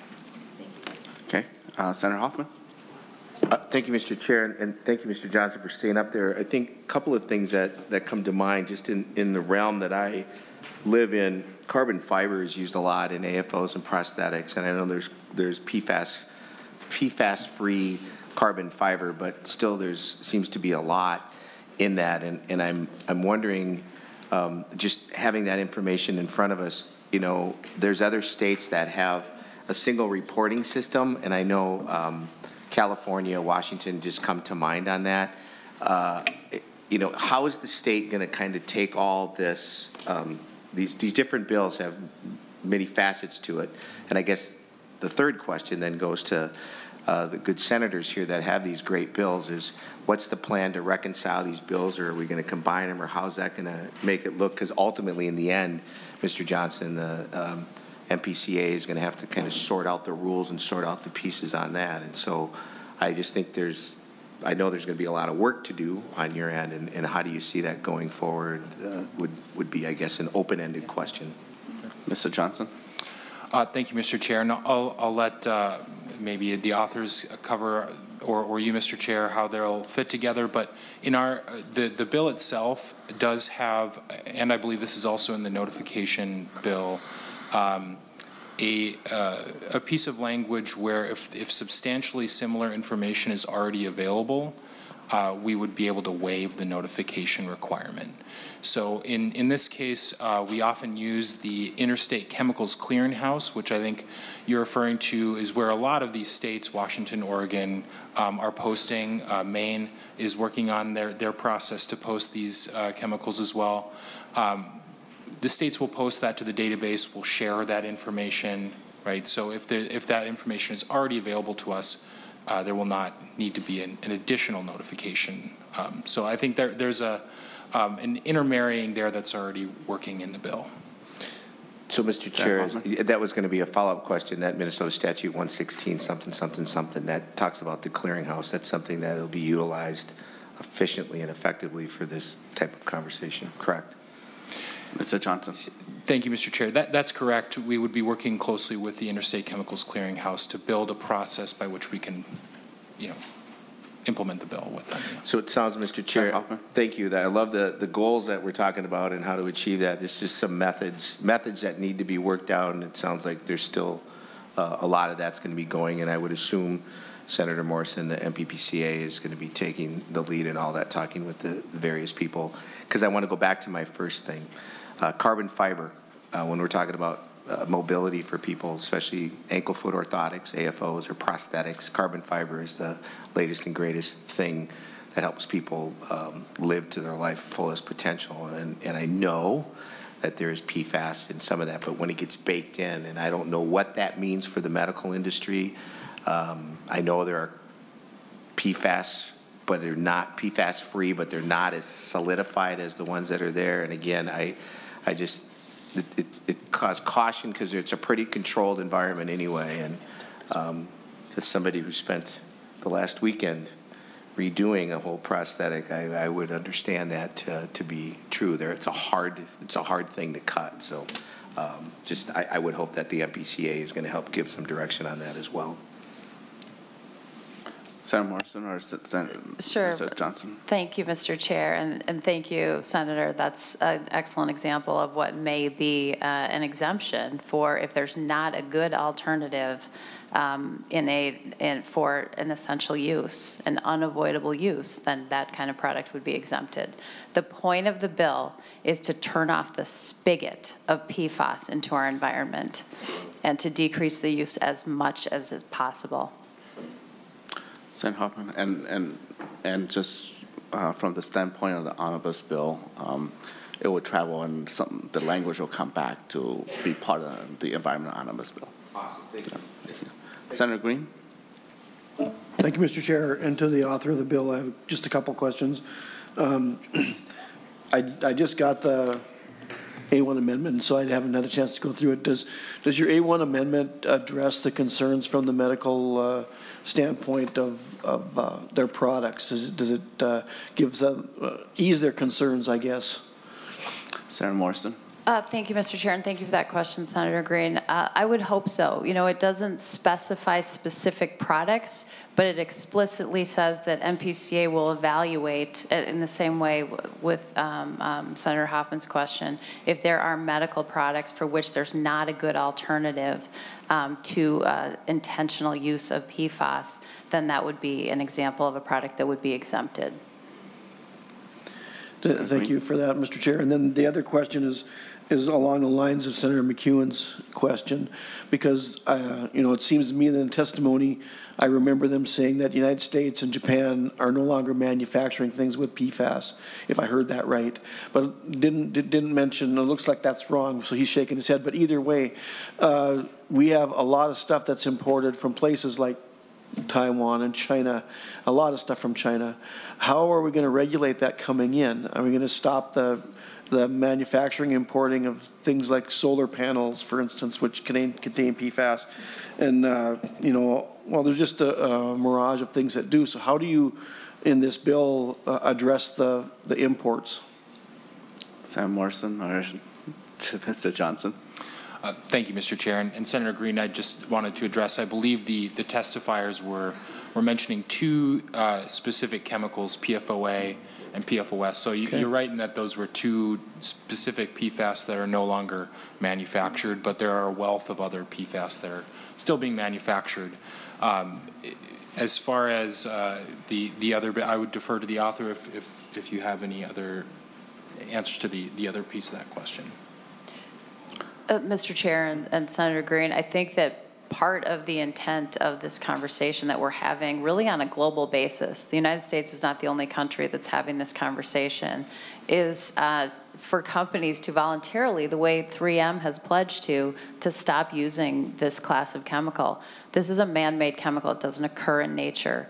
And so I would think that industry would want to avoid class action lawsuits that it was referenced earlier are starting to pop up. We've got 17 attorney generals suing. We've got all kinds of lawsuits going as we gather more information. I thought the scientist from NRDC was interesting, the 1,000+ scientific articles that she has amassed about the adverse health effects of PFAS.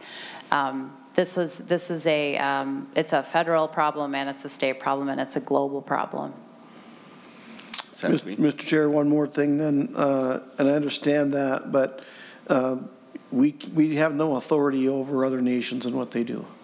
And so the question was along the lines of we can stop importing the stuff, but I don't know how we're going to go to another country that says, no, we're not doing this, and so you either have to do it. So that was my question. Or do we stop the imports then of the many millions of items that are brought in? Mr. Johnson? Thank you, Mr. Chair. And I'll just say with certain online retailers, which I know is of specific concern, we've had experience dealing with this in other product prohibitions that the legislature has passed previously on flame retardants and lead. And in those cases, we have worked with the online retailer themselves, and I won't mention any specific names, but we would work with the state that they were located in this case, and notify the company, the online retailer themselves, that they are in violation by selling to Minnesota these products. And in those cases, they have complied. We have not had any serious concerns with them complying with our requests that they do not sell those products in Minnesota. Senator, you good? Okay, well, thank you. Senator Wiesenberg. Thank you, Chair. I guess I have concerns, comments, questions. We just heard a bill in labor right before this. We want to try to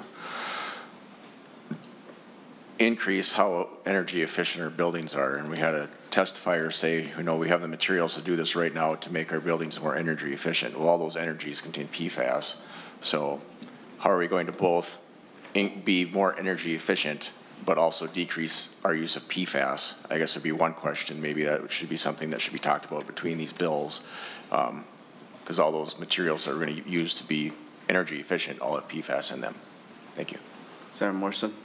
Thank you, Mr. Chair, and thank you, Senator Wiesenberg.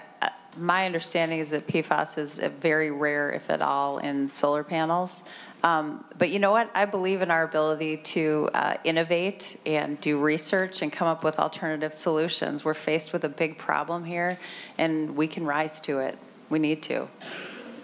Yep, I guess there's like building materials. I was talking about metal roofing, asphalt, glass, fabrics. It's literally in everything in this building is what I'm talking about, is PFAS. So we want, going forward, this energy code adoption modification for commercial buildings. All commercial buildings have PFAS in all their materials is what I'm talking about. So I'm not talking about just solar panels. It's in everything. So how do we do this and that at the same time? We can't have both is what I'm trying to get at. Thank you. Mr. Chair and Senator Wiesenberg, that my bill doesn't address those issues, but there are certainly a lot of building materials that do not contain PFAS. Okay, well, thank you, and I do have, I guess I have another question. Go ahead, Senator Wiesenberg. Thank you, Mr. Chair. Maybe it's hypocrisy, but we're talking about being concerned about people's health and cancer and these things. Like, taking things out of the environment so people aren't getting sick. And at the same time, we're introducing legalizing marijuana, which has carcinogens in its smoke. So, I mean, we've got formaldehyde, ammonia, arsenic, benzene, cadmium, chromium, formaldehyde, hydrogen cyanide, isoprene, the list goes on. So we're saying we care about people's health with getting rid of PFAS, but then we're saying let's legalize marijuana, which we know has all this stuff, which could in 20 years lead to an epidemic of lung cancer. So how can you be against PFAS and be for marijuana smoke, I guess? It just seems like hypocrisy to me. Thank you. Thank you, Senator Wisenberg. We're going to motion this bill to, yes. I was just going to ask one if I could quick. I didn't realize you were, I thought she was going to reply to Senator Wisenberg. But before we move on to the bill, may I ask her a question? Sure, go ahead. Thank you, Mr. Chair. Sorry I was behind the 8 ball on that a little bit. Senator Morrison, it's my understanding that Maine enacted very similar legislation a couple of years ago, and they've had some challenges going through that. And the legislation we have today, again, is very similar to what Maine had done. And from reading through some of the data there, it seems like they've given thousands of exemptions. Have you dove into that at all? Has the PCA dove into that at all so we can learn from some of their mistakes so we're not going down the same road, recreating the same wheel, giving the same exemptions? So maybe it's a question for the PCA more than the author. Can you touch on that a little bit so, again, we're not going down the same rabbit hole they did? Because from reading I've done, it sounds like they've had quite a few problems with it. And if we're going to do it, we should do it right. Mr. Johnson. Thank you, Mr. Chair. And yes, Senator Eichhorn, to your question, we've had many conversations staff to staff with the staff of Maine that are implementing the bill currently in that law now in Maine. We've also had many staff to staff conversations with even more other large product bans or implementation, items with Washington and Oregon, which also have large bans of this type. Not specific to PFAS in the same way, but in that same vein. So we feel prepared, and we want to thank the author for in the A1 amendment addressing a lot of these items. For example, we've been able to bundle together products in a way for those exemptions that that Maine did not have in their legislation. So that's just one example of where we would be more efficient in implementing the bill. We also have asked the author, and she has agreed to extend those timelines to 2026, and then again in the 2030 ban that was in the underlying bill to 2032, and that has given us more time for implementation, which I believe addresses those concerns as well. Senator Eichhorn. Thank you, Mr. Chair. Thank you for the answer. One more question. I'm still trying to go through the amendment here. I know there's some similarities and some differences. As you are going through doing rulemaking on some of these products, will there be, like you have in other areas, robust public comment periods for people to be able to give input as you're trying to go through different parts of this legislation? I just wanted to make sure, again, there will be that public comment period. Mr. Johnson. Thank you, Mr. Chair. And yes, Senator, absolutely, there will be. We would imagine there probably being either several rulemakings or one very large, robust rulemaking with plenty of opportunities for public comment. Thank you. All right, members, we're ready to motion this bill. And Senator Hoffman, would you motion this bill? I so move. Yes. All right.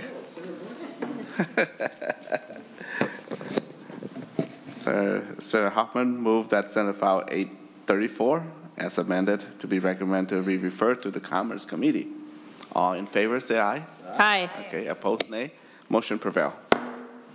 Okay, and then members, we're gonna take as much time as we can.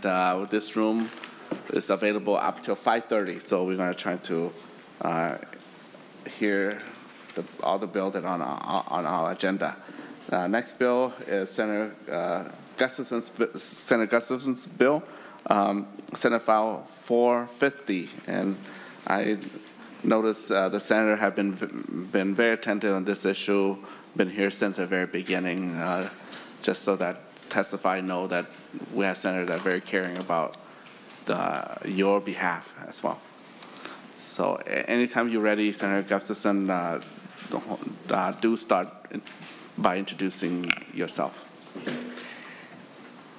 Thank you, Mr. Chair and committee members, and thank you for letting me present SF 450.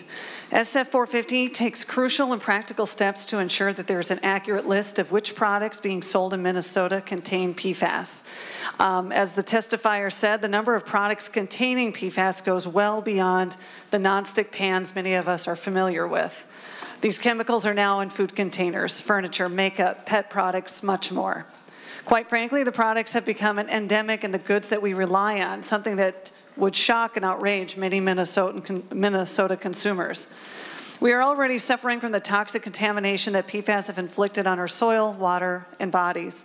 I find it thoroughly unacceptable that we continue to allow Minnesota consumers to blindly have these products pushed into their lives.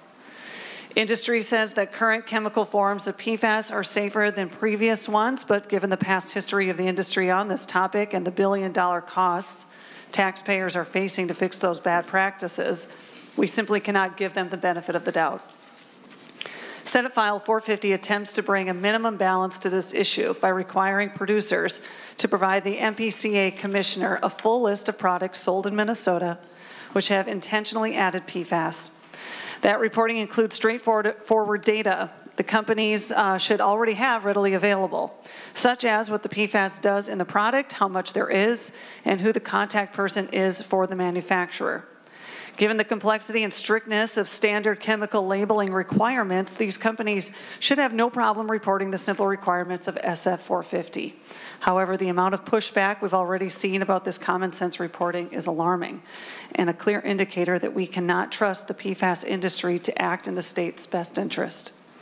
There's absolutely no doubt that our Minnesota communities face significant health consequences from the toxic buildup of PFAS chemicals in our environment. We are just beginning to see the massive human costs these chemicals will be inflicting for some time to come. Minnesotans are outraged that this is done to them. They demand accountability. They deserve to be able to make sure their dollars aren't inadvertently going to products that will further this calamity. SF 450 takes an important step forward towards ensuring that Minnesota citizens have a say in whether or not we can continue to rely on these products. I urge you to support this bill and empower our citizens. Thank you. Okay, any question from members? Senator Green. Thank you, Mr. Chair. I'll ask my question to Senator Gustafson too, because it is a valid question. When we have things that are imported from other countries, and there's not really any way to force them to tell us what's in the product, will manufacturers here be required to do testing on the product to see if PFAS is in it if it's not labeled? Senator Gustafson. Thank you, Senator Green. The bill, and I believe that Senator Morrison's bill addresses this, so I'll stand by the answer that she provided. But this is really to inform consumers. That's what this bill talks about, is just having them know what's in it. For instance, there are toys sitting here, and these are just typical like children's toys. We don't know if the PFAS is in them or not, right? And that's sort of the point, is that knowing that just makes an informed consumer. And I think everybody sort of appreciates the fact that they can make that decision for themselves, but at the very bare minimum, we should have that information readily available to us and easily accessible. Well, thank you for the answer, and thank you, Mr. Chair. But it doesn't really address the question, and I think that if we're going to move forward on this, I want to make sure that the manufacturers in our country are protected against things they don't even know about. And there again, we're back to, do we then ban all products from other countries that aren't complying? So that, you know, it's just an issue that I don't think is being dealt with. Thank you. Thank you. And yep, comment well taken. Senator McEwen, yes. Thank you very much for bringing this bill. I definitely agree that we all want notice of this. This is just a very basic issue. And I also just want to note that I appreciate the answer that I received to my question earlier in regard to what this series of bills is doing, and this is a component of that, is to turn off the spigot. Right. I mean, that makes a heck of a lot of sense. And it also, I think we acknowledge that the state of Minnesota has different powers in regard to regulating than the federal government does, and there's, different things that can and should be done in those different jurisdictions. But in as much as we, as the government of the state of Minnesota, can make these decisions to help turn off the spigot and have that ricochet effect, that reverberating effect, to reduce these chemicals being put out into our environment, going into our bodies, causing all of this death and destruction, we absolutely should do it. So thank you for bringing this bill. And when you're ready, Mr. Chair, I'll make the motion. Okay. Well, I think we're ready, and thank you for explain it so that your explanation actually answer the question that posed before us. So thank you, Senator Gustafson. Any final remark in this committee on this bill? Thank you, Mr. Chair, and thank you, members. I would just add that it takes legislation like this to sort of create that change in culture that moves people away from toxic chemicals, and it's it's not overnight, and it sometimes happens in steps, and sometimes those steps are slower than we would like, but it's good to be here. It's good to be moving in the right direction, and hopefully it'll make a better impact for our kids, our future. And I appreciate being able to carry this bill. Thank you. Okay, thank you very much, Senator Gustafson. And Senator McEwen, will you move this Senate File 450 to the Commerce Committee, refer to the Commerce Committee? Yes, Mr. Chair, so moved. Okay, all in favor, say aye. Oppose? Motion prevail. Okay, congratulations. And Senator McEwen, hey, you're there already. Okay, go ahead. Introduce yourself and your bill. Thank you, Mr. Chair and members of the committee, and I'll be brief because I know we need to get out of here. Yes, and Senator, you have an author amendment. Mr. Chair, actually, I don't want to quite offer that yet. Okay. Senator Morrison's bill kind of took care of that, and so I'll just leave mine as is. All right, okay, go ahead. Thank you. So Senate File 2222, which is just a lovely number for a bill, is a ban on the use of PFAS or forever chemicals in products that are designed and marketed for the use of children under the age of 12. As you all know, I'm a new mom, so 2 months after I found out I was pregnant with my daughter, I saw an article that cited a study that was done to analyze PFAS in breast milk. 100% of the samples collected showed significant levels of PFAS, nearly 2,000 times what was considered safe in drinking water. During my pregnancy, my wife and I spent months researching car seats and bassinets and strollers so that when we buckled our 6 pound, 6 ounce nugget into her car seat for the first time, when we laid her in her bassinet for the first time, which turned out to be a very short amount of time, when we took her on her first walk, which was like rookies the first Wednesday of the month during tornado siren testing, we thought we got the best products. We did so much research. We did not realize that it was legally allowed to put forever chemicals that could hurt our baby in those products. There's so many things my wife and I do to keep our baby safe. Until she could roll over, she was placed on her back. There were no blankets. There were no pillows in her bassinet. She was breastfed. There's no screen time-ish.